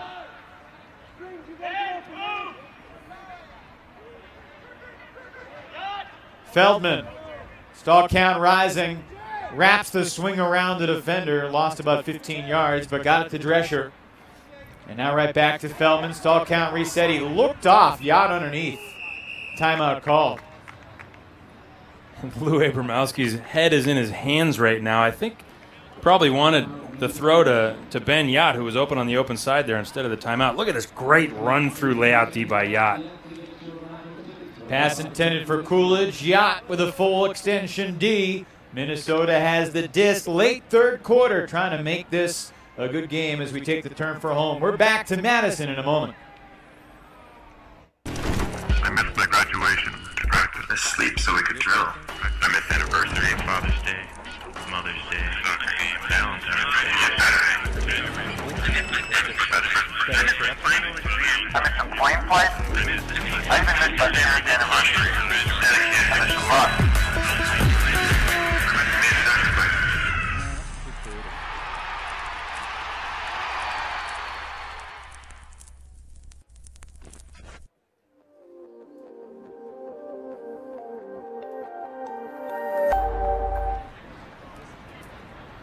As you can see, the Radicals leading by 7. And it's a long climb up the ladder for Minnesota to try to get back in this, but it starts here. Looking for a break to perhaps end this third quarter the right way. Coach Lou Abramowski, who was a racquetball player in college, primarily before he found Ultimate. He said that racket sports, in his opinion, are the best for cross-training, and usually tennis players or racquetball players can be pretty good Ultimate players. The throwing motion is very similar to the forehand or the backhand of either a racquetball racket or a tennis racket. Yeah, Andrew Brown, pretty competitive tennis player, coached in, I believe, Whitefish Bay, which is just a northern suburb of Milwaukee. So that was his first sport. Seems to have worked. To the end zone, over the reach of a stretched out Pat Jensen. Brian Hart, number 13, sneakily kind of gets in the way of the receiver. And Madison does a lot of really good things from a positioning standpoint defensively. This huck brought down, the whistle blew, and timeout was called by Madison before that throw. So the great catch downfield made by Kevin Pettit-Scantling will be wiped out, and Madison will have the disc, and we'll take another timeout. The clock winding down. Yeah, it's a zip car. I don't own it, I just use it when I need it. Zipcar has thousands of cars parked all over the city, even 2 on my block. You can use one for an hour or for a day. And Zipcar pays for gas and insurance. It's easy. Go to zipcar.com to get your zip card, the key to vehicles parked in your neighborhood and across the globe. For work or play, find a zip car near you, book it, And before you know it, you're on the road. cars by the hour or day, gas and insurance included. Join for as little as $6 per month at zipcar.com. 14 seconds left here in the third quarter. The scoreboard clock updated, and Madison will have the disc. By the way, next weekend we will be north of the border again. Maybe we'll see Toronto finally lose. I doubt it. The Rush won again tonight, taking down Montreal 31-18. So the Rush still undefeated. Next week they host the New York Empire at 6 o'clock, and it's looking like they're going to face a New York team that's going to be trying to avoid back-to-back losses because New York having trouble in D.C. tonight. Yeah, Toronto really has a great program. They just have so much momentum right now. 31-18 is just a slaughter. They're really taking care of business tonight against the Montreal Royale at Percival Molson Stadium. The Rush are now 9-0 this year. The only undefeated team in the league. San Jose has 1 loss. This Madison team has lost twice. 8 seconds for the Radicals. Wraps it around the double team. 3 seconds in the half. Pushing violation called with a 1.5 left, and they'll add 8.5 seconds to the clock. 10 seconds left, and delay of game and they'll back him up 10 yards. Apparently, Thibodeau took too long before he threw it. Interesting. There's still some confusion in these end-of-quarter situations. So the delay of game was that he didn't tap it in quick enough? Didn't look like he took very long. 10 seconds on the clock. And it starts on the whistle. And there's a turnover. So Huron back in the game. Timeout called by the wind chill. This is turning into an NBA game. That, you know, they always say the final 2 minutes last 45 minutes. Last minute of the third quarter. It's taken a while here in Madison.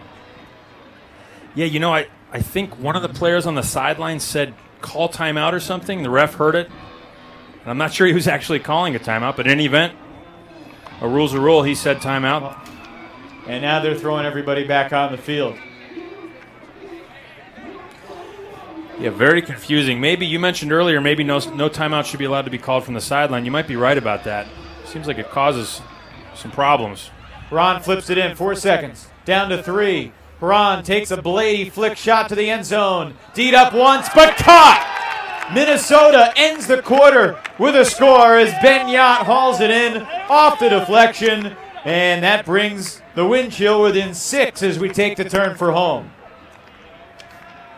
Pretty nifty play here. Gets a little give and go back to Huron, and he throws a blade, which is very hard to D. It's very hard to catch.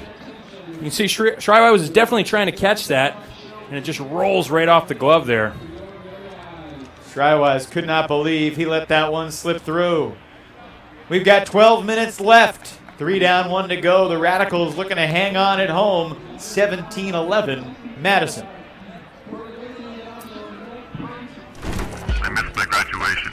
Practice. Asleep so we could drill. I missed anniversary, Father's Day, Mother's Day, Valentine's Day, Saturday. I missed the final exam. I missed the plane flight. I even missed my parents' anniversary. I missed a lot.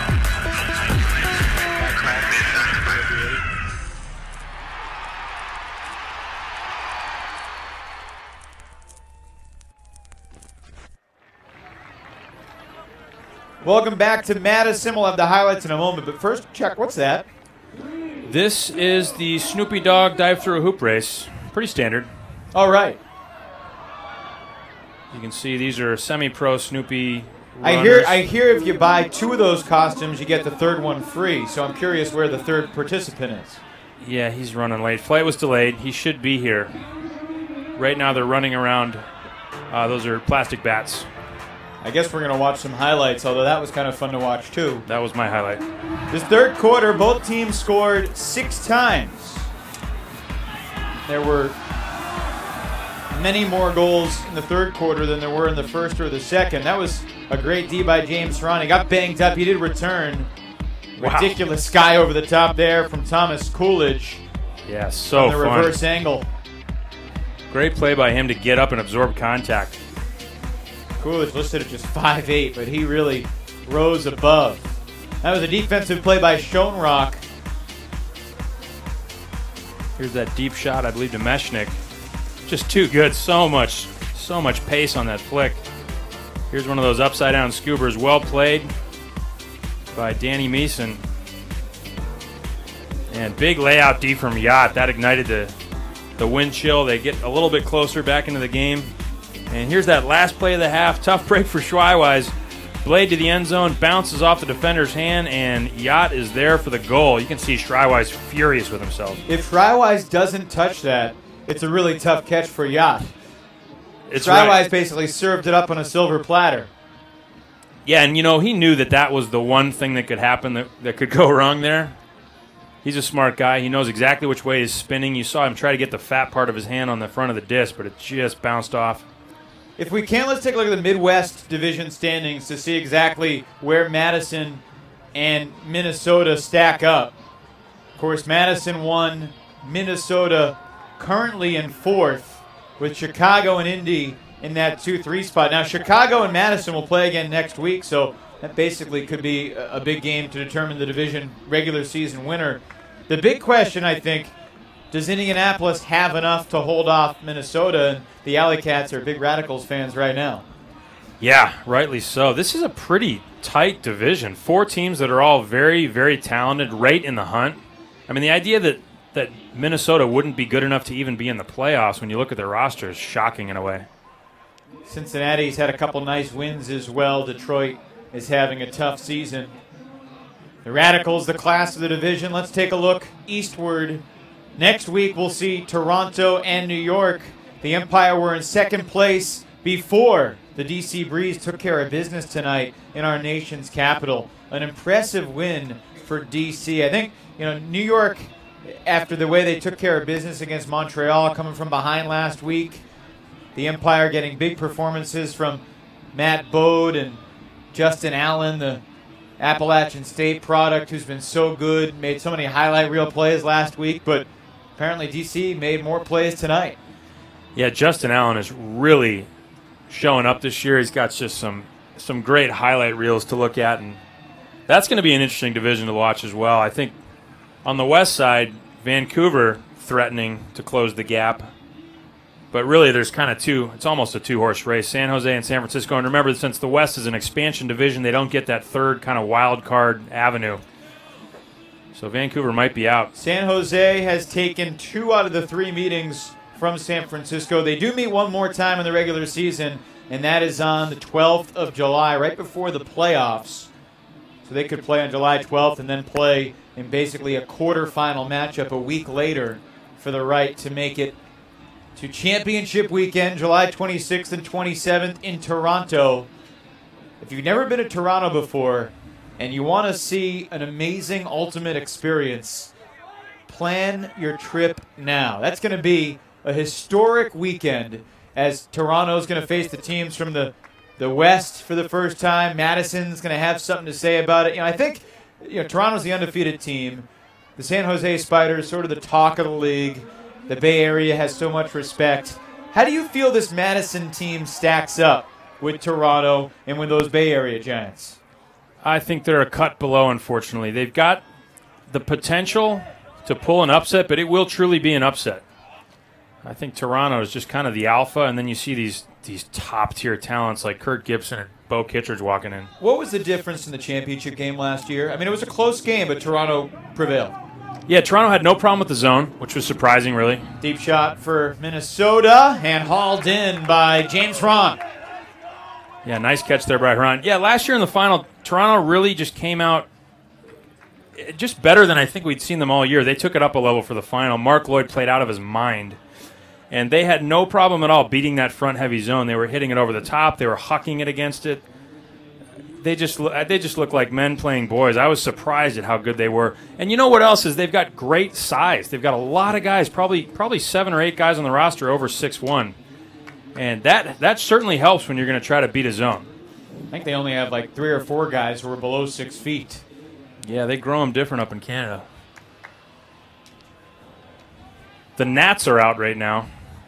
If you've never played in the Midwest, as the sun sets in the summertime, you get a lot of mosquitoes and a lot of gnats.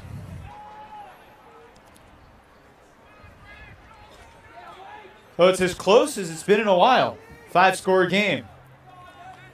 Yeah, if Minnesota breaks here, then the pressure's really on Madison.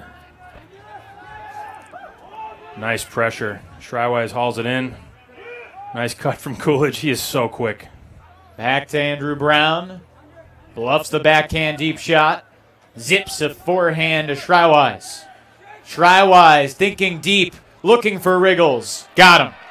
That is just an elite throw. Very tight angle. Yeah, there wasn't a lot of room there. There was a defender creeping in from the weak side. He had to put some velocity on it. Oh, he dialed it up and just delivered. You know, a lot of guys, when they see Riggles going deep, would just err on the side of throwing it high. But watch Schreiwise get the disc underneath against a bid. You see former tennis standout Andrew Brown. Nice bid there. I like the pressure from Miller. But watch this throw. There's really not a lot to look at. And he just drops a dime. Help off the backside. Defender in front. I mean, that's kind of the setup you want if you're the defensive team. But it just doesn't work. That's too good. Going back to the cross-division comparisons, What would Madison need to show you to make you think that they can beat a Toronto or a San Jose or a San Fran? Wow, that's a good question. I think they need a little more athletic receivers downfield. I need to see Riggles just sky more. I think he's generally winning with his legs, but they're going to need him to go up over big-time defenders, and I'm not sure he can do that consistently. Up line, that's an efficient offensive point for the wind chill. Jensen in the end zone for the score. Yeah, nice job by Minnesota. I think Madison really has all the tools they need. I'm just not sure they're at the level, to be honest. They would need to be able to win some 50-50 balls against elite, big downfield defenders, guys like Bo Kitchers, guys like Kurt Gibson, Nick Slovin coming off the backside, some of those Vancouver guys.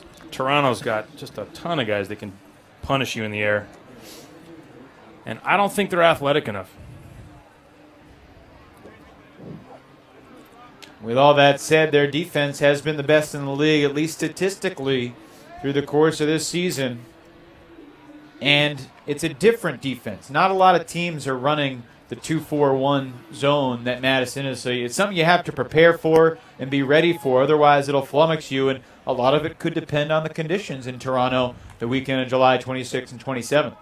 That's a really good point, Evan. If it's windy, that could certainly help Madison. And you know what else? We saw Madison play Chicago. Chicago's got one of the premier deep receivers in the game, A.J. Nelson.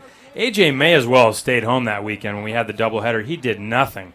Their zone totally neutralized him. There were no good looks at him. So if they can do that kind of a defense and neutralize a guy like Bo downfield, make him a handler, who's to say they can't win? Riggles to Shriwise. They've been a dangerous duo tonight. Thibodeau reverses. Shriwise again wide open. Drescher is down on the field. It's like an equipment timeout.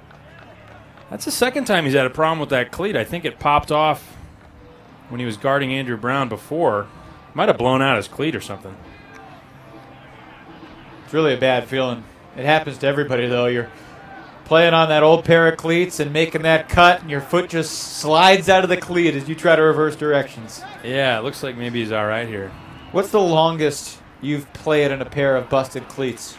I played the entire 2008 Nationals in blown-out cleats, duct tape all the way around both of them. Well, I mean, it's not broke. It just needs a little duct tape. Yeah, right. It's the American way. I couldn't tell you why I played with those cleats, by the way. That's embarrassing in retrospect. Under 10 minutes to go. Great speed to haul that one in. Coolidge has been so shifty tonight for the Radicals.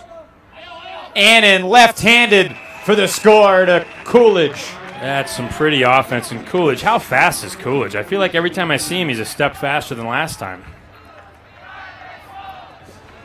His coach says he just never stops sprinting. It's really true. He has to stop when he has the disc, but as soon as he releases, fakes one way. Look at the way he switches hands here. That throw has become so prominent in the elite game just over the past 5-6 years. 10 years ago, you hardly ever saw a right-handed thrower with that lefty release. And now it's a common thing. Everybody throws it. You see there, Coolidge. For most people, that's a full extension layout. Coolidge clap catches that disc. What a freakish athlete. Yeah, it's to the point now where a lot of guys, instead of throwing open side flicks, will throw lefty backhands almost exclusively. Speaking of offhanded stuff, look at that. Scuba over the top from EJ. Madison has largely kept Johnson quiet tonight. Yeah, they have. This is Jensen. And to the brink of the end zone for Carr. Sideline calling for a triple team call there, rightly so. Lean Scoobers to Hemish for the score. Wow, nice offense for Minnesota. That defense looked pretty good, but Minnesota sliced it right up the middle, never let the defense settle back in. Lots over the tops, quick movement. You know, the less time you spend holding the disc, the harder it is for any defense, man or otherwise, to really settle in. And Minnesota demonstrates that beautifully on that point.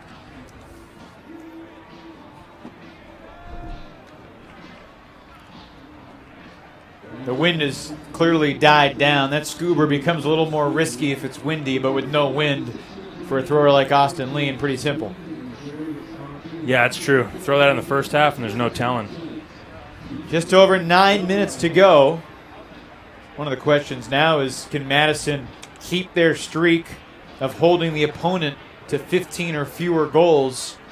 It's been 5 straight games that they've done it, but Minnesota has a lot of time left and a pretty good offense that's clicking right now. Yeah, it is. You're right. There's still very good defensive pressure, but for whatever reason, Minnesota's just punching it in now. Nice bit underneath by EJ. Wiseman with the disc working. Oh, and a careless drop by Andrew Brown there. Minnesota's going to pick up the disc in the red zone with an opportunity to pull within 4. Be the closest it's been since really the second quarter.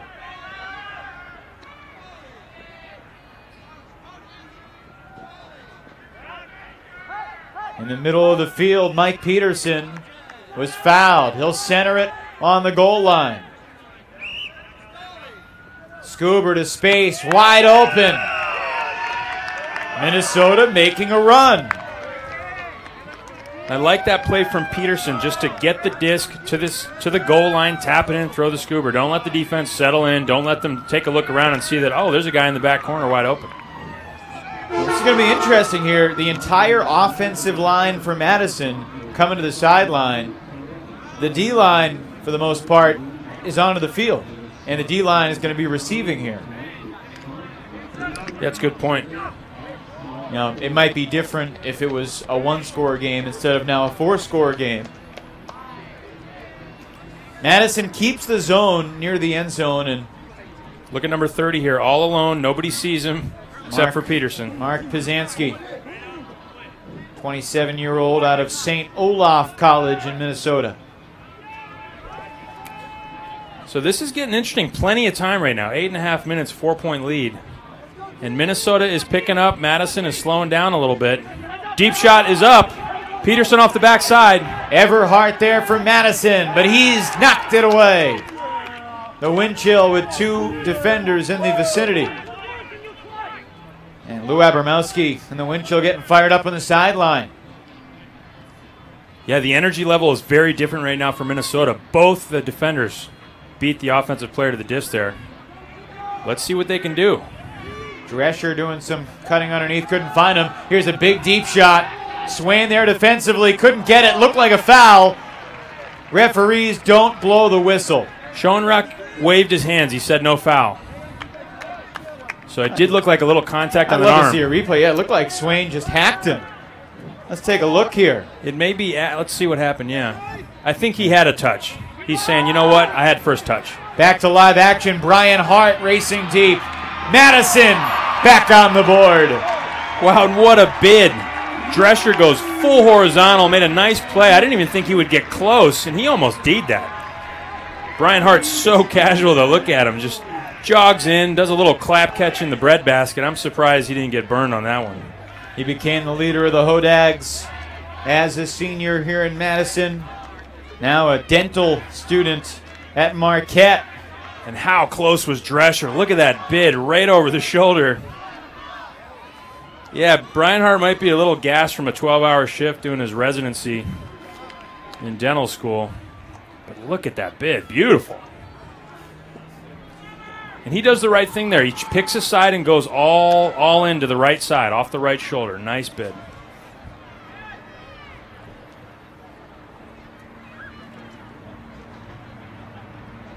Minnesota had scored 4 of the first 6 points here in the 4th. Broken up by the deep shot for Hart. Nice pressure there by number 5. Inside out flick, but too high over Austin Lean. And Madison does what it always does. It relies on its defense to get them back into a point, back into a game. They just turn it on anytime they need it. You can see that Tim DeBow really focuses on D because they are just excellent on that side of the disc. Matt Weber gets it ahead for Meshnik. That one floated on him, and it's intercepted by Minnie. Wow, terrible throw from Meshnik. Haran had the D. You don't say that very often. Terrible throw by Meshnik. No, you don't. Meshnik does a lot of things right. But that one, I'm not sure what happened. Very loose. So the hammer's wide open right now. Wide open off the backside. Graffy's baiting it, perhaps. It would be about a 45, 50-yard shot. You got to hit him. Jensen is just wide open. Now they're collapsing a little bit. They're working it down the field even without Jensen, who was deep looking for the hammer. Madison drop back another defender, and in the cup it's Meshnik who makes up for his mistake. Yeah, Meshnik. Right on cue. Here's Weber deep. Weber! Almost. The bearded giant goes for it. Little too much. Nobody wants to score here, Evan. There's a hammer. Graffy defending. Hran can't get it. Graffy wins the battle. That is a really tough D by Graffy, going right over his head away from him against a really great high receiver in James Hran. Let's take a look at this replay. Big defensive play by Meshnik. Gets the layout D. And now watch. Here's a replay of that D. EJ saying I should have gone to it. Here's the hammer over the top. Watch Graffy go up and not foul. Locate the disc. It's going right over his head and it's upside down. So hard to read that disc well. Madison takes the timeout. The Radicals lead by 5 here in the 4th. Yeah, it's a zip car. I don't own it. I just use it when I need it.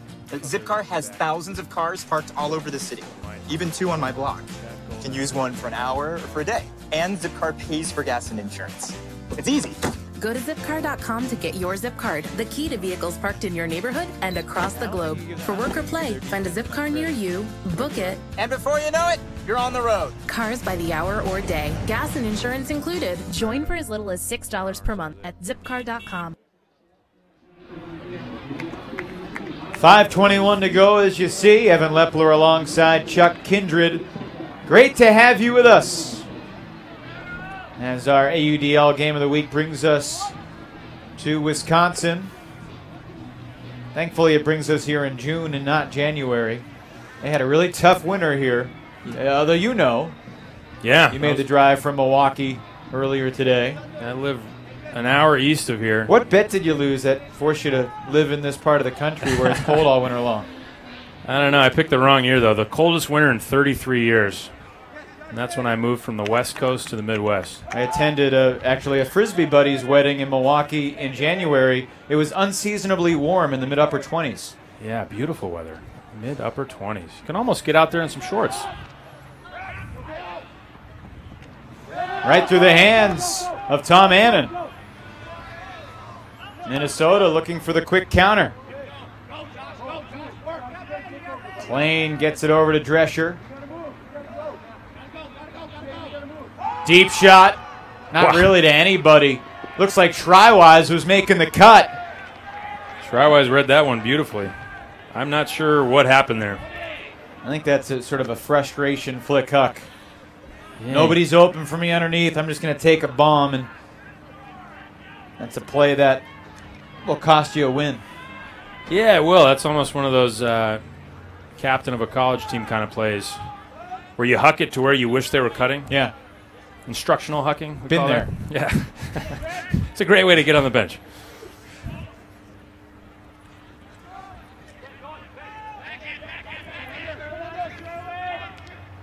So we've seen a couple of really uncharacteristic drops from Tom Annan and Andrew Brown. Deep shot from Wiseman. Wow, terrible read. Terrible read.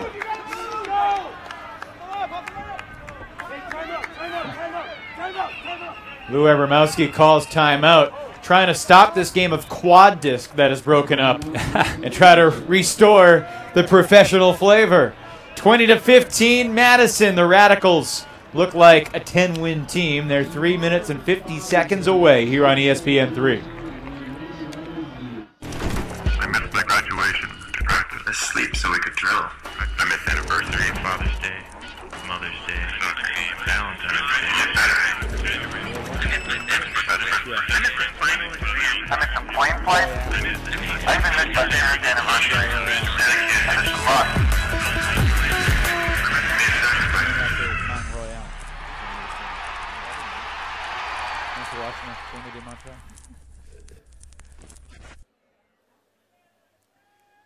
A really strong crowd has come out to watch the Radicals. You know, when Georgia Bosher, who won the Callahan Award and was on the World Games team, when she's a season ticket holder, she's a trendsetter, I think, and clearly many have followed her lead. Yeah, you're right. It's been really cool to see her come back to Madison, really give a lot back to the community, bring up the level of women's ultimate here, playing for Heist. She is truly, I would say she's the best ultimate player here tonight, period. Not even close. And not to take anything away from the guys on the field. That is a bold statement, and you might be right.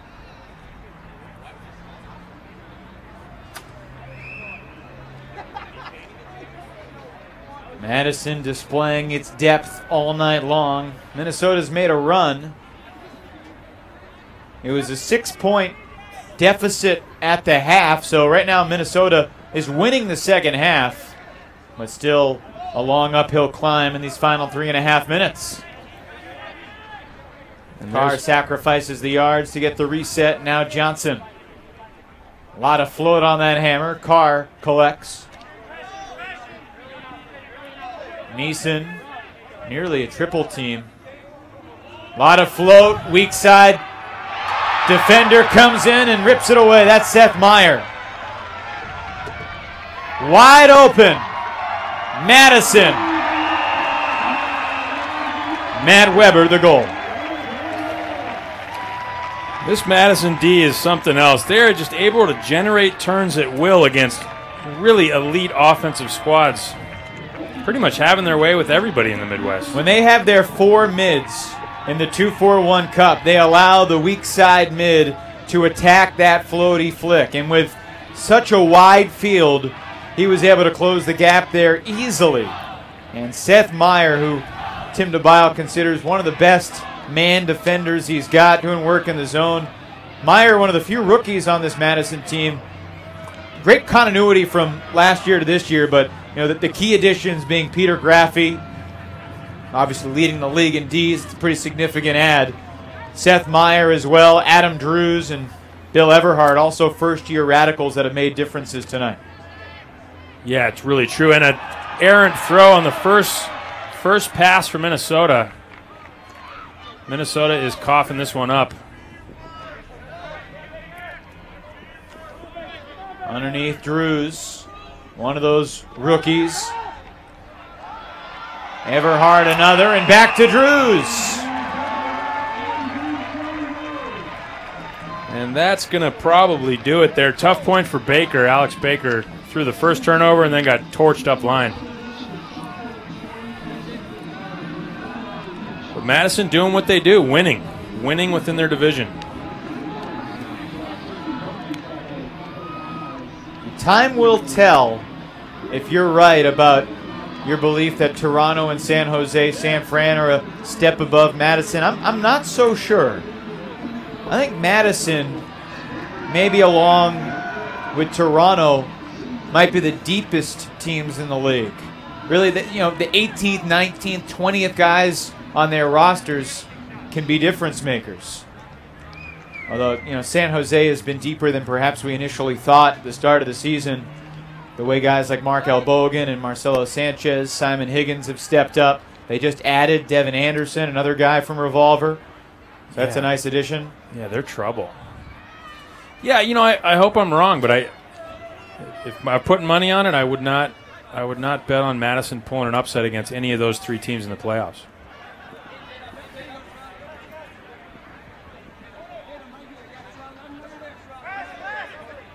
Johnson. Well, that's something. He's not afraid to keep throwing those blades, is he?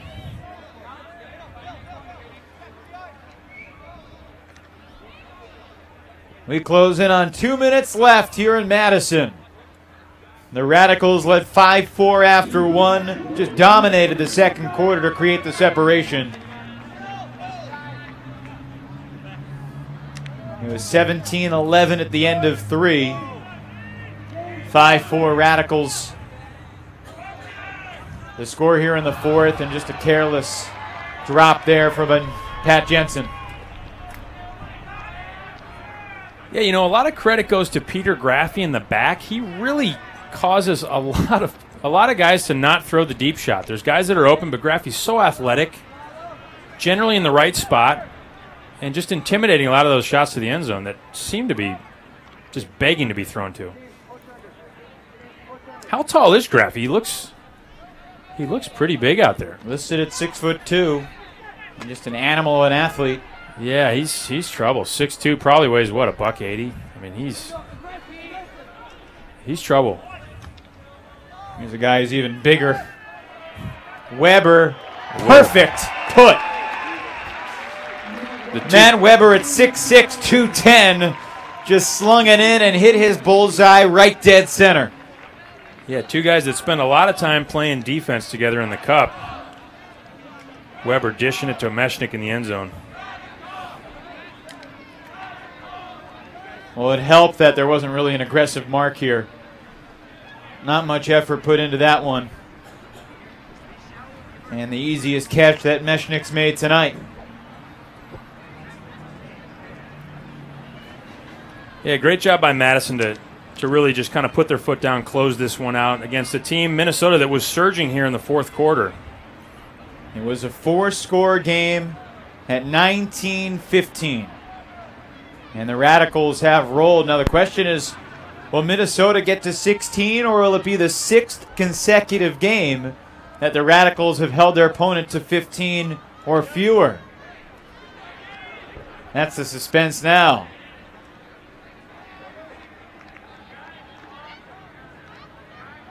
Good flow so far. It's a dangerous put to the back of the end zone. Out of bounds.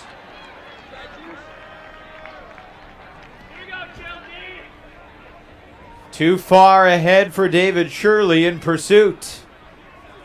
Madison with 35 seconds to run off.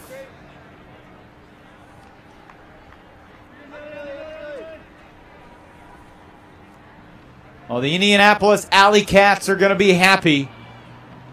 The wind chill is going to drop to 5 and 6.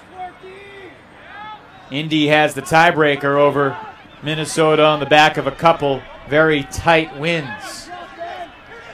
Swain double teamed, and he was fouled before the throw.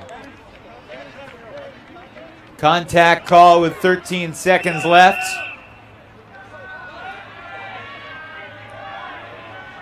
Meanwhile, this Madison team will improve to 10-2.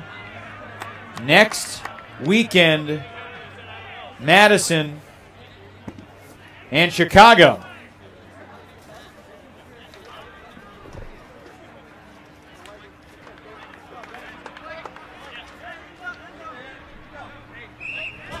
That'll be the final meeting of the regular season between the Radicals and the Wildfire.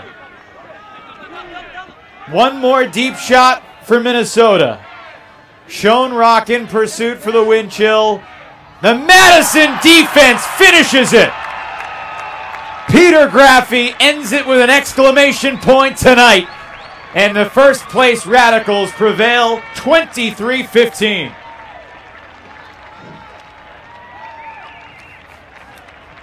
This might as well have been a score for Graffy, the league leader in Ds.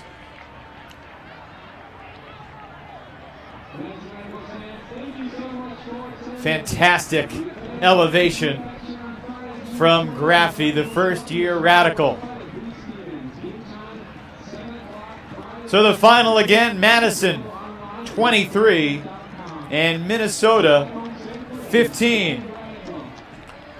Chuck Kindred down in the field with one of the victorious Radicals. I'm here down with Andrew Meshnik, the Madison Radicals. Andrew, great game tonight against a tough opponent. You guys came out and really pulled away in the second half. How did you do it? I think our defense has really led the way all season. We try to make it tough every point for the offense. Whether it's our zone or our man, we just try to pressure the other team all over the field, try to make them turn it at some point. And what's it like playing in this 2-4-1 zone with Weber? You guys up front just seem to be such a problem for the throwers on the other team. We like it a lot. It's a ton of fun out there. We know that we can make the other handlers feel really uncomfortable whenever we're swarming them all over the field. We can tell by the third and fourth quarter that they're really getting frustrated. So it's a lot of fun. We look forward to it every night. And how do you feel about the season so far? This is your second year with the team. You guys picked up Peter Graffi and some other folks this year. How do you feel about the Madison Radicals in 2014? Yeah, we feel really good. We did make a few key additions in the offseason, and we've just been trying to improve every game each season, looking forward to hopefully a chance at our playoffs and hopefully a weekend in Toronto. And who do you think maybe were the best players for Minnesota tonight? Anybody stand out to you? I'd have to say EJ, Eric Johnson. He made it really tough on our zone. He's so good with the disc, has all the throws. He can make it really difficult for us. So no matter what the wind conditions are, he's a great thrower. And who would your MVP be from the Madison Radicals tonight? I think you could see on that last play who it was. I'd have to go with number 26, Peter Graffi. It's hard to argue with that choice. Thanks a lot, Andrew Meshnick. Good luck the rest of the season. I'm going to send it back up to Evan Lepler. Chuck, thank you so much. 23-15 the final. A real consistent performance from Madison tonight. The Radicals scored 5 in the first, 6 in the second, 6 in the third, and 6 in the fourth. That's consistency. So the Radicals take it 23-15, improving to 10-2 in the season. The wind chill drops to 5-6. Next week, we will be in Toronto to see if the Rush will ever lose. The Toronto Rush are still undefeated, taking down Montreal today. Toronto hosting New York, a hungry Empire team that also got knocked off today by DC, changing the power of the guard a little bit in the East. Eastern Division Showdown next Saturday, 6 o'clock Eastern Time. Hope you'll join us then on ESPN3. But tonight, the Radicals were too good. The leaders in the Midwest prove why. They're a first-place squad and likely headed to Toronto again for the AUDL Championship weekend. That's again July 26th and 27th in Toronto. For our entire Fulcrum Media Group team, for my broadcast partner Chuck Kindred, I'm Evan Lepler. Thanks so much for joining us tonight here in Madison. Good night.